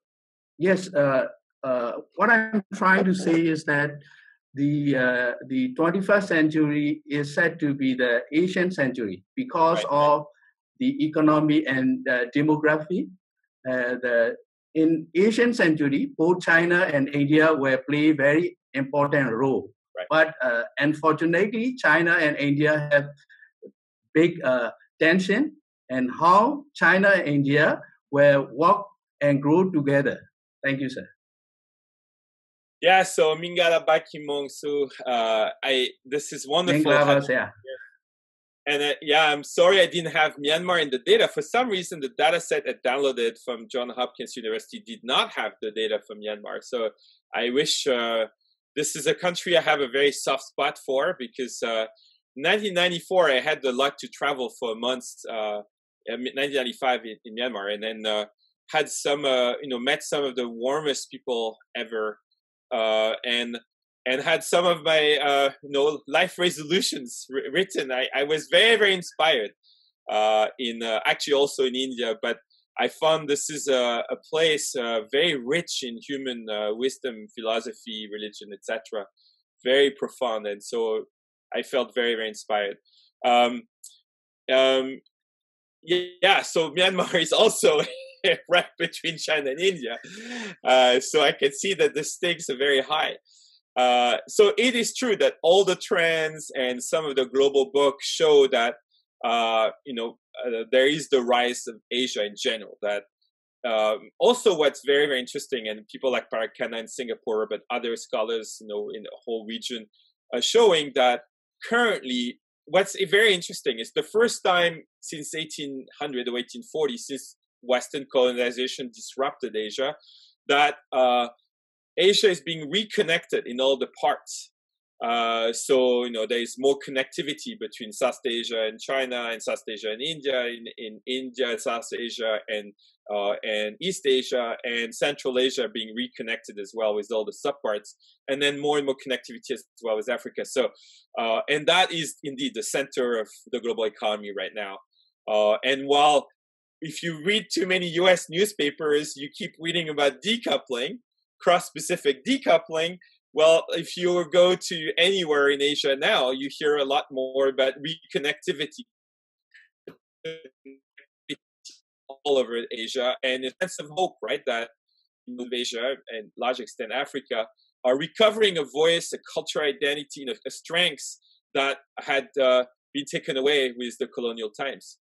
And so this is a very important time in world history.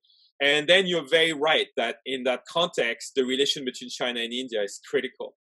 And we also know in 2020 that this has been a flashpoint, and it has been dysfunctional, which is very bad for Asia and for the world.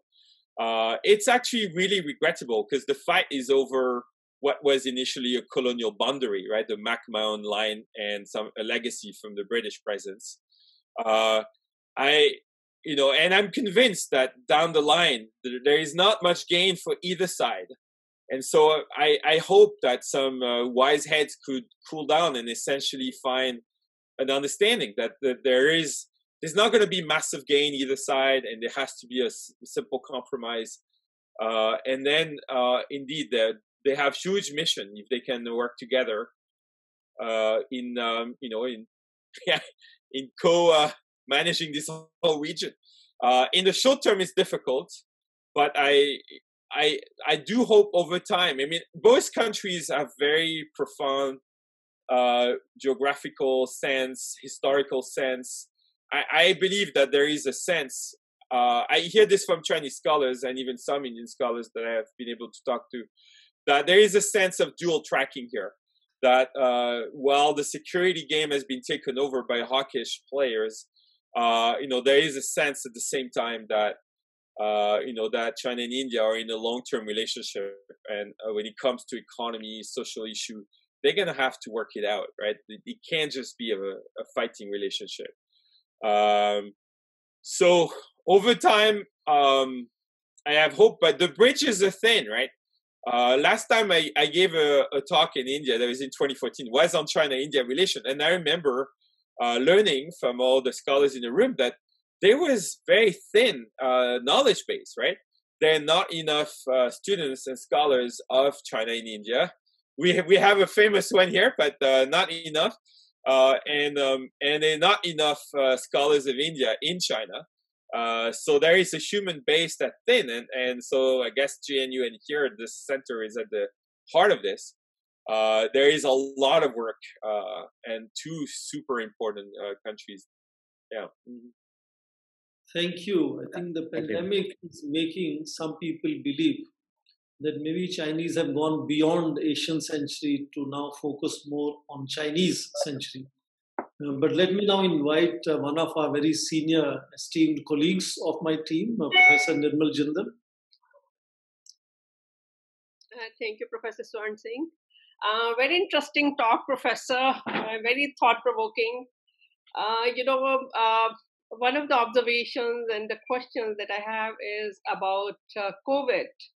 We all know that WHO was very late in declaring, and it was manipulated by China and stuff like that. But it is amazing that how countries like South Korea, Vietnam, they responded so early, and why USA failed to realize the intensity of the problem. Because we heard that how flights flying from US to China, the airline crew was not allowed to wear masks, or to take other kind of precautions, because it was felt that the passengers will be scared or something like that. So it is one of the very interesting things to see how small countries, responded so maturely, and they acted so effectively, despite WHO, declaring, pandemic so late.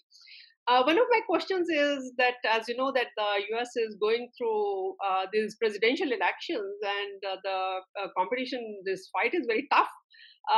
We are not sure who's going to win, at this point of time. But my question is that in case Joe Biden comes into power, do you see any change in the US policy in regard to the global cooperation and the role of the global institutions? Do you see that though the Chinese are, very aggressive, and it seems that the policies are going to continue that way? But I just want to know that what impact, the change in the US leadership will have on the issue of global cooperation. Thank you. Yeah, thank you, Dr. Nirmal Jindal. This is, again, you put your finger on very, very important aspects. The first question is a question that's very dear to me, since I specialize on East Asia. Actually, I was teaching Chinese politics, teaching other classes in January. On January 20, I came to my class and I said, we have a global pandemic and we're probably going to shut down the university before March, but nobody knows it, right? So on January 20, the world had anything it needed to know to trigger a complete, set of actions. And only a few countries in East Asia did it. And you're right, the US didn't, right? And so if someone like me could know that, why,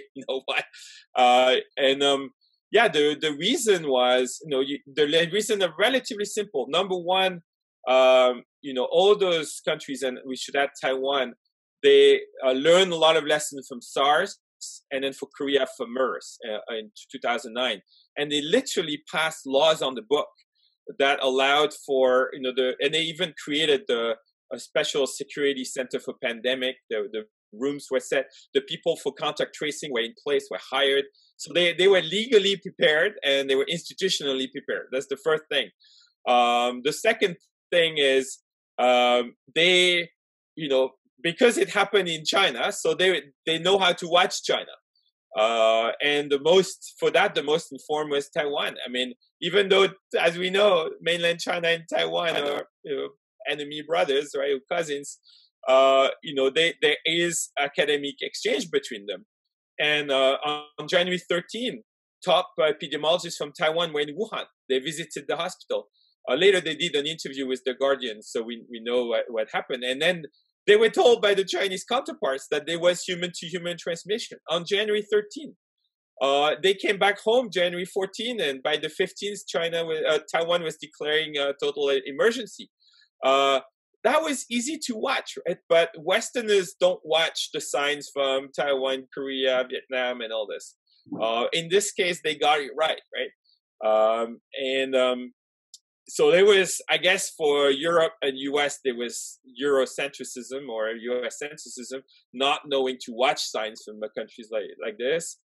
And then in a way, there was complacency because they didn't suffer as much from SARS, from MERS. In a way, it's been a long time. There was complacency. There was lack of readiness. And then I guess there is also a cultural dimension. That is, all those Asian places are used to wearing masks culturally. So the country that actually pioneered the use of masks on a routine basis was Japan, apparently in the 50s. Because there was, after the war, there was a lot of risk of epidemics and flus and all this. So they developed that habit. The habit then later spread in other places like Taiwan, Korea. And so they were there to start with. And so there's a bunch of those factors. And so good readiness, good governance, plus cultural support for the practices. And then there is trust, in a way, trust in government on those things. And trust in science. In the case of Taiwan, it's quite extreme. The vice president of Taiwan is an epidemiologist, and in the case of Korea, very competent head of the Korean CDC, the Center for Disease Control, and that's KCDC leader, a woman, by the way, was led to basically call the shot on the science aspect, right? So delegation, right delegation, a culture of delegation to experts in science, that's been also part of it. And we see by contrast. So now in the US is a particular puzzle because they had built a pandemic response team in the White House, and it's not just under Obama, it was even before that, right? It was a joint bipartisan effort over years, and that had been dismantled by the Trump administration, right? So they basically dismantled their own readiness and they cut the funding for CDC. So the CDC was even slow building the test, right?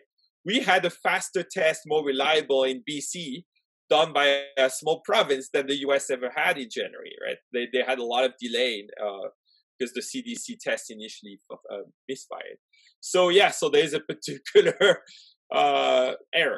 When it comes to Biden, yes, so it's hard to project ourselves yet there. The numbers are looking very tight. But assuming, indeed there is still a chance that Biden wins, it will be complete change. So in that sense, the U.S. is going through a big, it's an extreme choice, right? Not every democracy has this kind of situation. And it's a nail-biting result, and yet the choice is massive. Because Biden has committed to join back Paris Agreement, joining back the WHO, being part of multilateralism in general. And so that dimension will change dramatically. And you would probably see a functional G7, functional G20. What won't change is the hostility with China, but at least it may be done in a more multilateral, more rule-based way. So yes, it's an important election. There's no question. Thank you so much of the people trying to make an intervention or ask question. I see 3 people still on my screen. So before I go to Khurshid Ahmed Mir, I will invite before that Ms. Komal Bhadana. Please unmute yourself and make your intervention. Good evening, everyone. So it was a really great presentation, and I'm a BCom honor student, so maybe the kind of question I ask may sound silly to you because you all are really good in international relations. So my question is in newspapers we read a lot about US-China Cold War going on. So initially because I don't know much don't used to know much about IR, so I used to think USA is like number 1 in the international relations, but I see that it's kind of declining. Its impact is declining. So what do you think, sir? Who is more strong in this US-China Cold War that is going on, and what kind of impact it will have on US in long term. The kind of Cold War is going on, and what will be its impact on US. उसका influence जो kind of influence it decreasing in geopolitics. So where do you see US in the near future? Very good, Komal. Your question is absolutely fantastic. And if you are reading newspapers for China and US tensions, you will know that Canada has a very central role in those tensions. So we are happy to ask that question to Professor Tiberghien, and we really wish to encourage you with your great question. Professor Tiberghien. Thank you, Komal Badana. Yeah, this is actually a super smart question. Well done. And you put your finger right on something super sensitive and important. So yes, in GDP term, in global economic weight, the percentage from the US is going down, right? There's no question. In the mid-90s, it was 30%. Now it's going to a 23%. So there is a significant drop in relative term, not in absolute term. But it's a complex process. Process of a relative decline of what we call a hegemony in IR is actually a very long, protracted process, over 50 years. And so while the GDP share is going down, the trade share is going down, on certain other indicators, the US remains dominant. For example, 50% of global finance is still happening in Wall Street.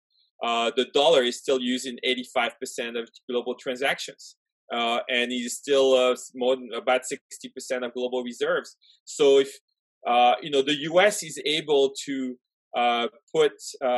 implement its own sanctions at the global level because it controls the global payment system, the SWIFT system, and it has to go through New York, and therefore the US is able to say anyone who goes through New York has to obey our sanction laws, like on Iran, for example.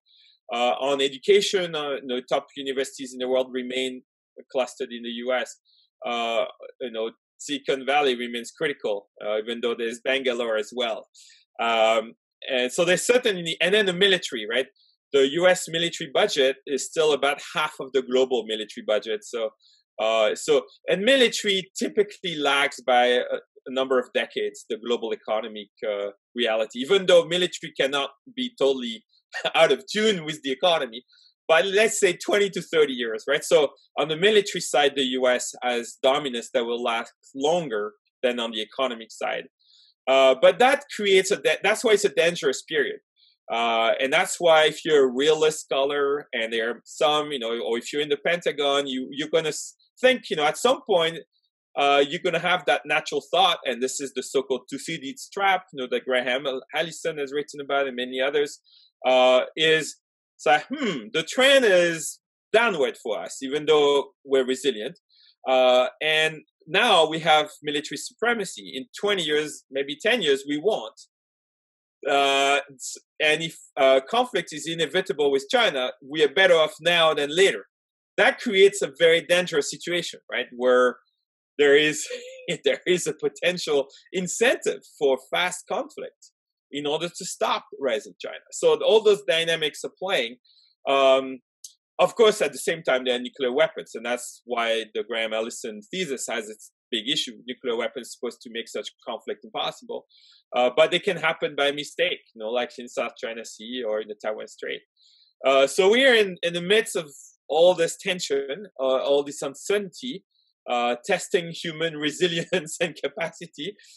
On the Chinese side, there is also, so basically the US and China both overestimate their own role and capacity. Also it gives a time lag in human psychology. If you're used to dominating and calling the shots and setting the rules, it takes a generation to change the mindset, right? So there is always a human lag to the reality.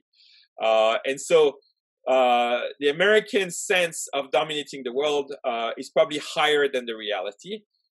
The Chinese side is the reverse.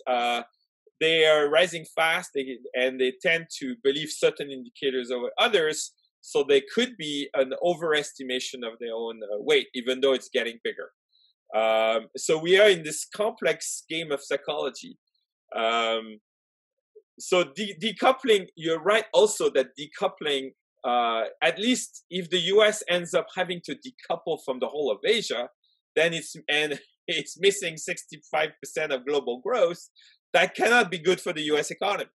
So then the challenge becomes how to decouple from China and not from Asia, including India, etc. But it's hard because China is very coupled with all of Asia. And so there is complex dynamic here.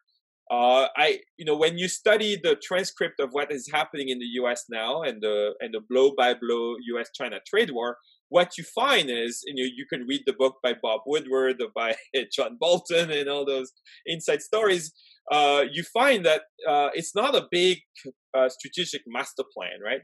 There are a bunch of hunches that the president has, but it's really a messy process with a lot of misperception and a lot of fast decisions that are quite emotional. And then there is tit for tat response. So nobody is really sitting, like playing chess and thinking, okay, here are all the parameters. How do we manage this? Our economy is, declining in percentage term. Our military remains strong. How do we manage this? Because anyone thinking strategically, I think the more reasonable game plan would be for the U.S. To translate its current dominance into a stronger global institutional setup, and global rules, global institutions that will constrain China, even when China is stronger later. But that's not the pathway taken by the U.S. now. Instead, it's to erode the global institutions and to go in a very, very tense confrontation with China. The final unknown variable here is that there are many in the U.S. who think that that China can collapse, or China is weaker than it looks. That's a dangerous game, right? Because in fact, nobody knows. There have been scenarios of potential economic collapse in China for 3 decades. Hasn't happened so far. There are factors of weakness and factors of resilience. Nobody knows, right? If there is any potential of a big economic crisis in China. What we do know is, GDP per person is still low medium in China. $9,000. There is a huge pent-up demand for consumption. There is huge process of urbanization.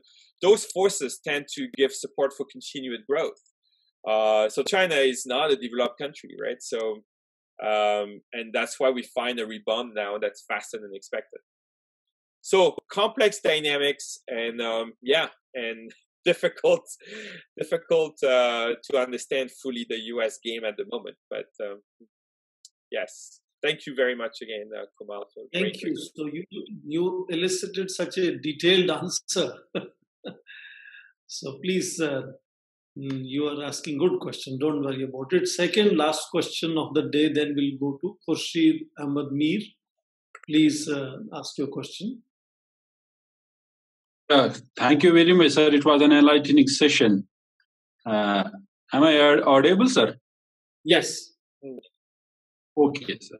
So my question is that in the conclusion, what the speaker talks about that basically we need to rebuild the institutions, the global institutions, so that we could avoid this tragedy.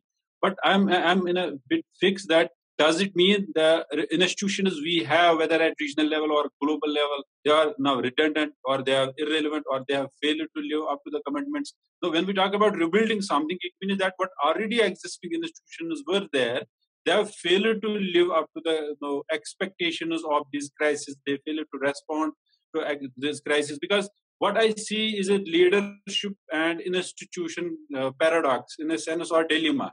Is that even if there are some good institutions which have been dealing with such crises like pandemics, but at the end of the day, it again reaches to the bottom line, that is the leadership. I mean, in leadership, what we witness is that at the end of the day, every leader, they say, when we talk about Donald Trump or other leaders from here or there, they would again think about their own national interest. So while dealing this crisis, I think the methodology could have been to think about the national interest.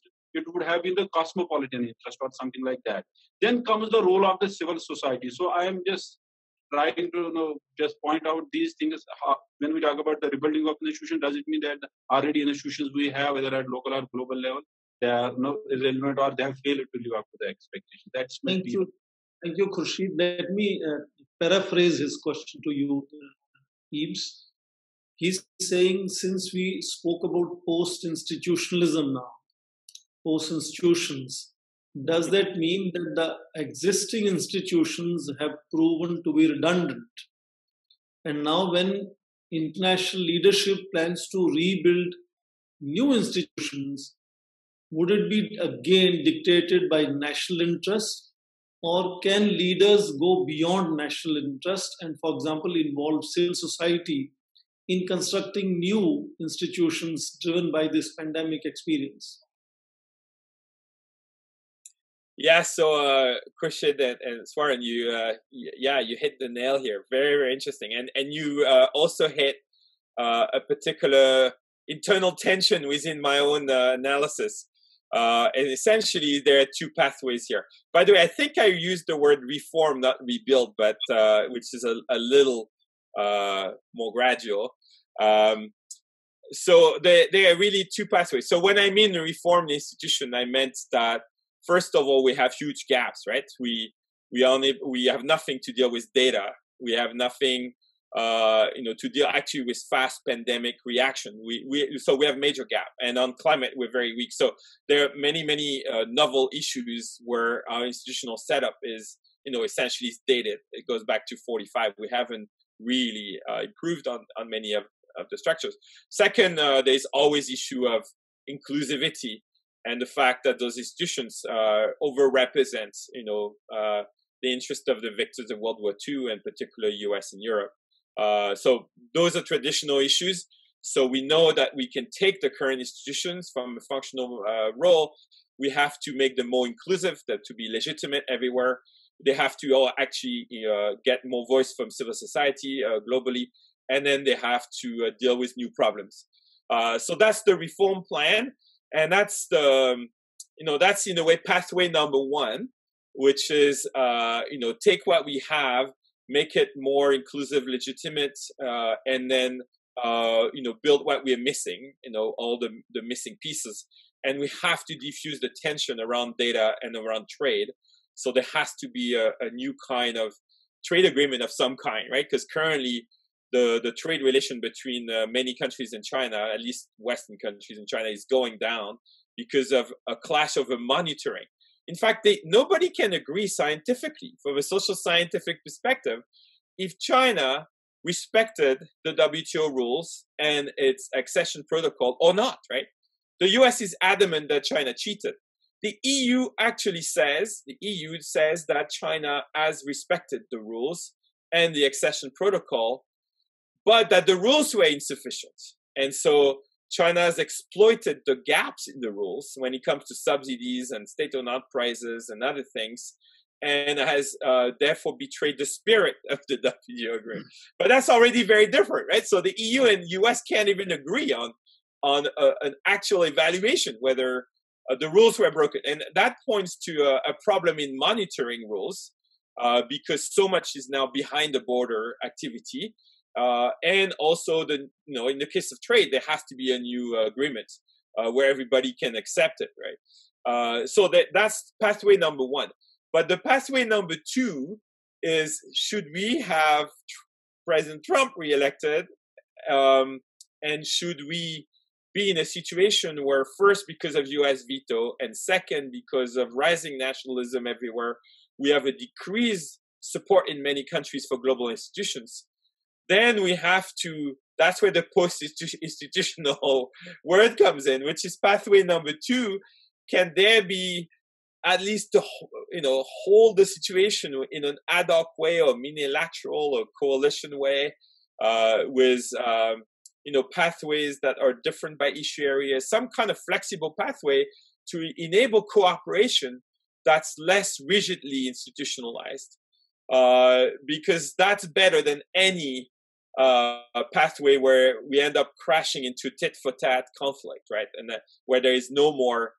So when I say post-institutional cooperation, that's the second best, and that's the, if the cumulative effect of the veto of the US and rising opposition in some key countries, lack of support for global institutions, make it hard to have an institutional pathway. I'm an institutionalist. I personally believe that humanity has tried before. The might is right. The conflict of nationalism and power. That was the 19th century world, and this has not led humanity to a good situation. Plus, we face, honestly, in the human history, for the first time, truly global problems, like climate change and pandemics and many, many others. If we can't find a way to cooperate, we're going to be in big trouble, and the future will not be a good future. And so we need a burst of innovative thinking. We have to find ways to improve human understanding and human cooperation in whatever way it works. So whether it's through purely ideational normative level, or whether we need actual institutions, which I still believe we do, we need to find ways to cooperate and have mutual empathy and mutual understanding. Mm-hmm. Thank you. We have almost reached 45 minutes beyond our time, and you can see Professor's enthusiasm and energy is still there. So now we'll ask the last question by Dr. Silky Kaur. She had requested much earlier, but I kept her waiting because we wanted to accommodate as many people as we could. So I hope your questions are not already asked. So, please go ahead and ask your question if you still have one. Thank you, sir. A very good morning, sir, and very good evening to all others. Thanks a lot, sir, for your wonderful talk. I have two very brief questions. Sir, my first question is that as the pandemic simulation war games which prepare government for real world events, like in 2001, a simulation of a smallpox bioterror attack called as Dark Winter exercise that preceded a series of US anthrax attacks by several months, and many more other simulation exercises like this. And now in 2019, Event 201, a fictitious simulation of a novel coronavirus pandemic, which was held in New York City last year. Why the pandemic war games in that simulation failed to convince policymakers to act beforehand? And what are your views that how the policymakers and government should prepare and respond by not ignoring the warning of pandemic simulation exercises? And my second question to you is that how do you assess the role of global governance institutions like WHO and even local governments that failed in containing the pandemic of infodemic that was and is unusual tsunami of misinformation that made the pandemic worse? What steps the government and policymakers should take for future pandemics? Thank you, sir. So two questions. One on why simulation exercises on epidemics, yes, sir. the one that even happened last year in New York, yes, sir. did not help policymakers to prepare. And second, about how have these institutions, including WHO, failed in addressing infodemics, yes, and what they should be doing. Thank you. I'm happy you still had two questions. Yeah, Dr. Silky Kaur, thank you very much. Those are very, very good questions. So for the first question, there is an easy answer which explains much of it, which is, most societies and political systems follow routine or standard operating procedures, and there's a lot of bureaucratic inertia. And in general, so they do today what they did yesterday, and it's always very hard to convince, especially a big system, a big country, to spend a lot of money for something uncertain. Because, if the probability is low based on the last 10 years or whatever, why would I today spend a lot of money and take it away from other things? Very hard to justify. So it's the problem of anticipatory governance. To do anticipatory governance, to govern in anticipation of something that's likely but not certain, you have to break routine, and you need to find ways to override routine thinking. So there is that inertia in the system. On top of it, leadership matters. So if you have good leadership, it overrides the routine and the bureaucracy. That's what happened in East Asian countries. If you have bad leadership, it accentuates the inertia. So even when the systems start to wake up, then the bad leader can push down the system. And we know key countries that did just that. And it's not just one country. There is quite a few, actually. So those are two big lessons. And so in the particular case of simulation on pandemics, it all depends. First of all, they can be kept in a corner of the bureaucracy, not in the mainstream. So it depends which ministry is doing it and whether the leadership of that ministry is fully behind, and then other ministries are not blocking it. So is it a cross-ministerial exercise? And is it able to impact how the bureaucracy is thinking? And then there is the political level. In many cases, those are niche areas. They are kept as a niche planning, and they don't translate into what the bigger level does.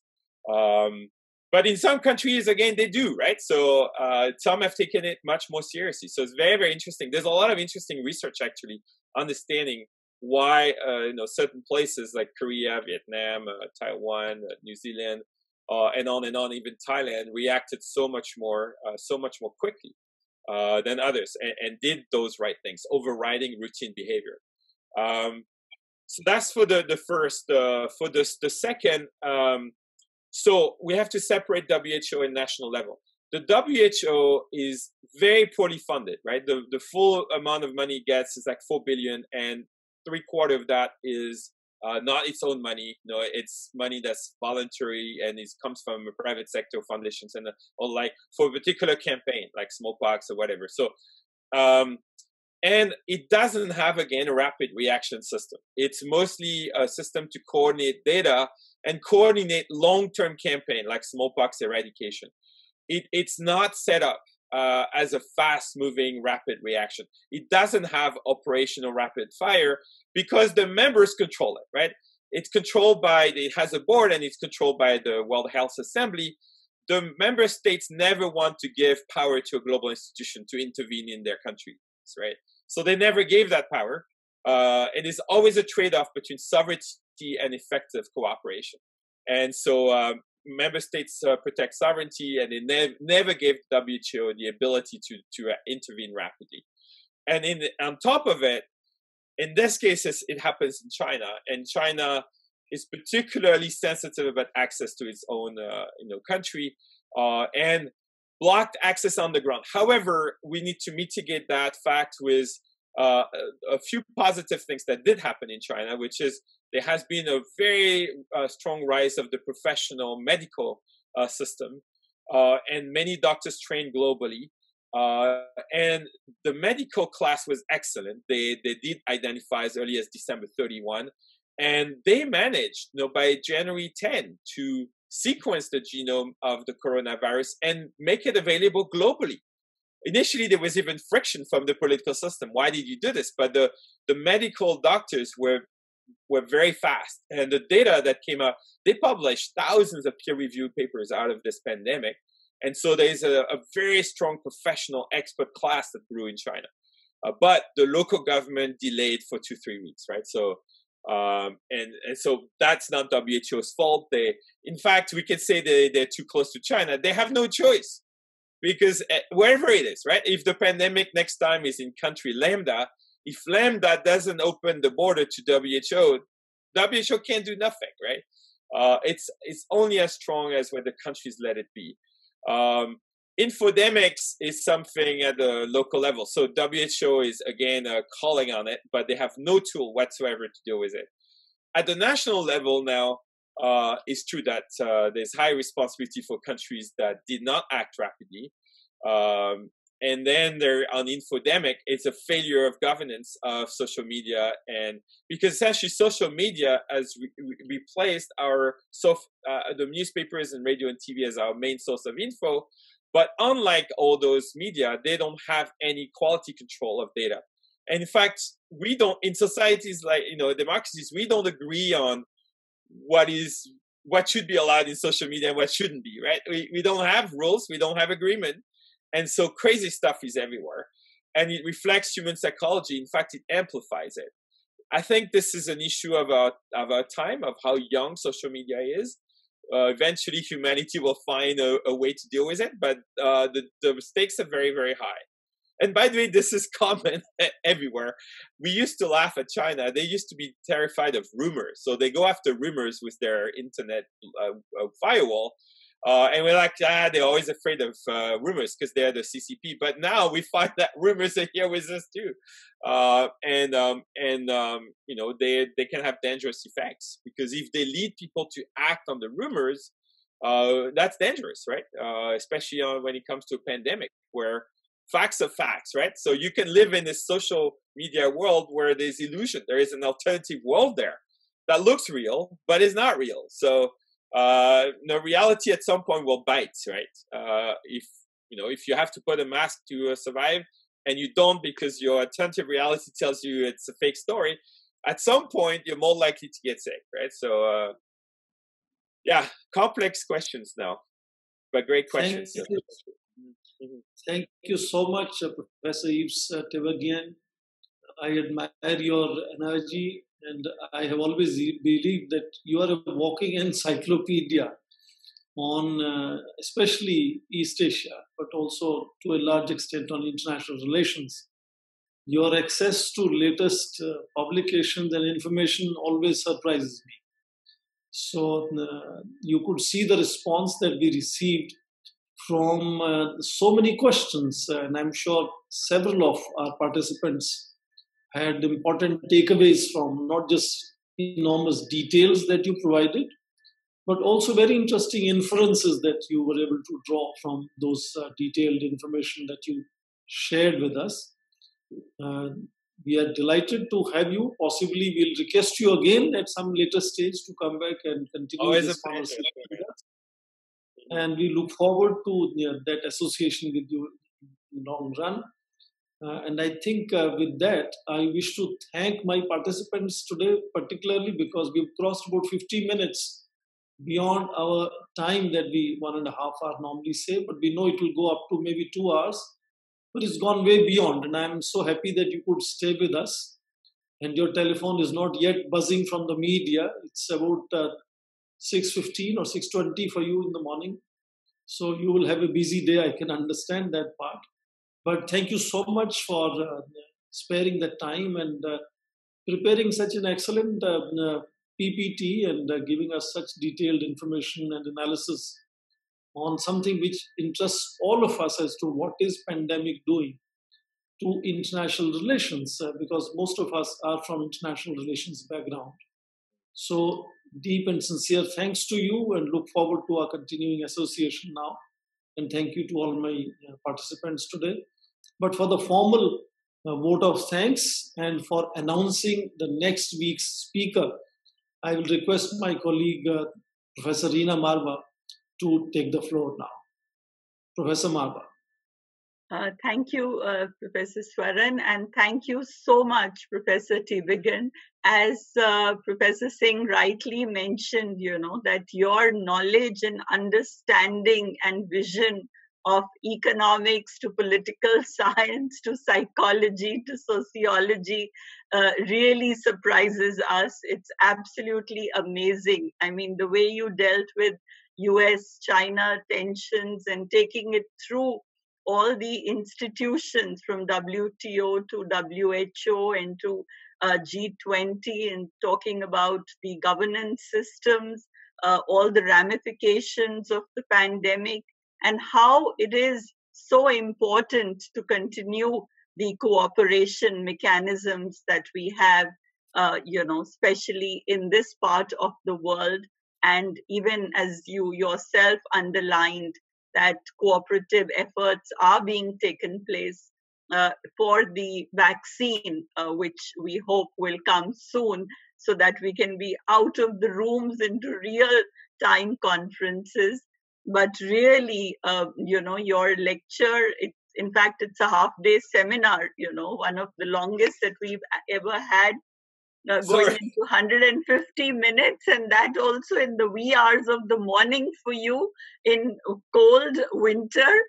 It's really amazing. So as Swaran said, your energy, your enthusiasm, and your responses, you've been so quick to respond to all the varied questions which came to you from different parts of the world, of course, and really absolutely brilliant. And thank you so much. And we really look forward to the opportunity of having you once again on our AAS platform of the association. Really, thank you very much, and have a wonderful week and day ahead. Our next week's speaker is going to be our chairperson, actually. We are delighted to announce that Professor Wong Gang-woo, who is now over 90 years of age, lives in Singapore, is a Chinese. So Professor Wong Gang-woo, Professor Emeritus, University of Singapore, former Vice Chancellor of Hong Kong University, and of course a very well-known historian on China and overseas Chinese of global reputation. He will be speaking to us again on reading China's history to understand its contemporary concerns. And as Professor Tiberghien also mentioned, that China for itself considers that it is under siege. And we had one webinar where we had Professor Han Hua, a dear friend of Professor Swaran Singh, and that was the title of her lecture actually, and that China is under siege. So we're going to again understand in a different perspective what Professor Wong Gang-woo will say to us, and this will be next Wednesday, just 2-3 days before Diwali celebrations, though they are muted. But we do look forward to your joining us at 11:30 in the morning next Wednesday. Thank you to all our dear participants, our very, very loyal friends, and absolute, it's a delight to always see you and have you with us with your brilliant questions and so engaging. Thank you once again, Professor Tiberghien. Thank you to our team, Ghazala, Barkha, Silky, for being here, and we look forward to again having another engaging discussion next Wednesday. Good day. Thank you. Invite me to that one, because Dr. Wong Gang-woo is one of the wisest men on the planet, much wiser than me. I would, this is amazing. We would be so happy to have you. Yes, of course. We will be sending you a mail. Yes, surely. We also have a long way to go to reach 90. Yeah. But he's amazing. He gave a talk last week at Harvard, which I attended. I woke up at 5 to listen to him, actually. And he is extraordinary because he's also studied in many places. And he has a very, very diverse understanding from multiple cultural perspectives and very profound reflection. So he's astonishing. But 11:30 in the morning for us would be late night for you. All right. I will try, nonetheless. The time management, yes. In fact, some 25 years ago, I first came to know of Wang Kung-woo visiting Hong Kong University, where one auditorium is named after him. That is the first time I knew that someone by that name exists. And then, of course, I was to also 20 years backwards get this fellowship, where he was the chairman of Asia Foundation Committee. And of course, he's currently the patron of our Association of Asia Scholars. And as you just mentioned, his lecture to Harvard, he's still very active. And me and Reena would remember once he told us the secret of his good health. He said before he sleeps in the night, he makes a plan of his day tomorrow as to how many things he has to do tomorrow. And that keeps me really active and alert to so many things pending still for me to complete. And he's a living legend on Chinese history, so I'm personally looking forward to listening to him. And I will encourage most of youngsters who may not have heard him before to please join 11:30 next Wednesday, and we will have him speak to us. With that, thank you so much, Professor Tiberghien. You've been really very nice to us with giving so much time. And now, of course, you can go back to US elections and see what has happened so far. We all possibly will switch on televisions to see what is happening there. So thank you so much for joining today, and we look forward to, as I said, hopefully inviting you again next year, either physically or maybe if this channel continues online, then we'll continue online. Thank you so much, everybody. Thank you, Yves, so much. It's a pleasure to have you with us. Thank you very much.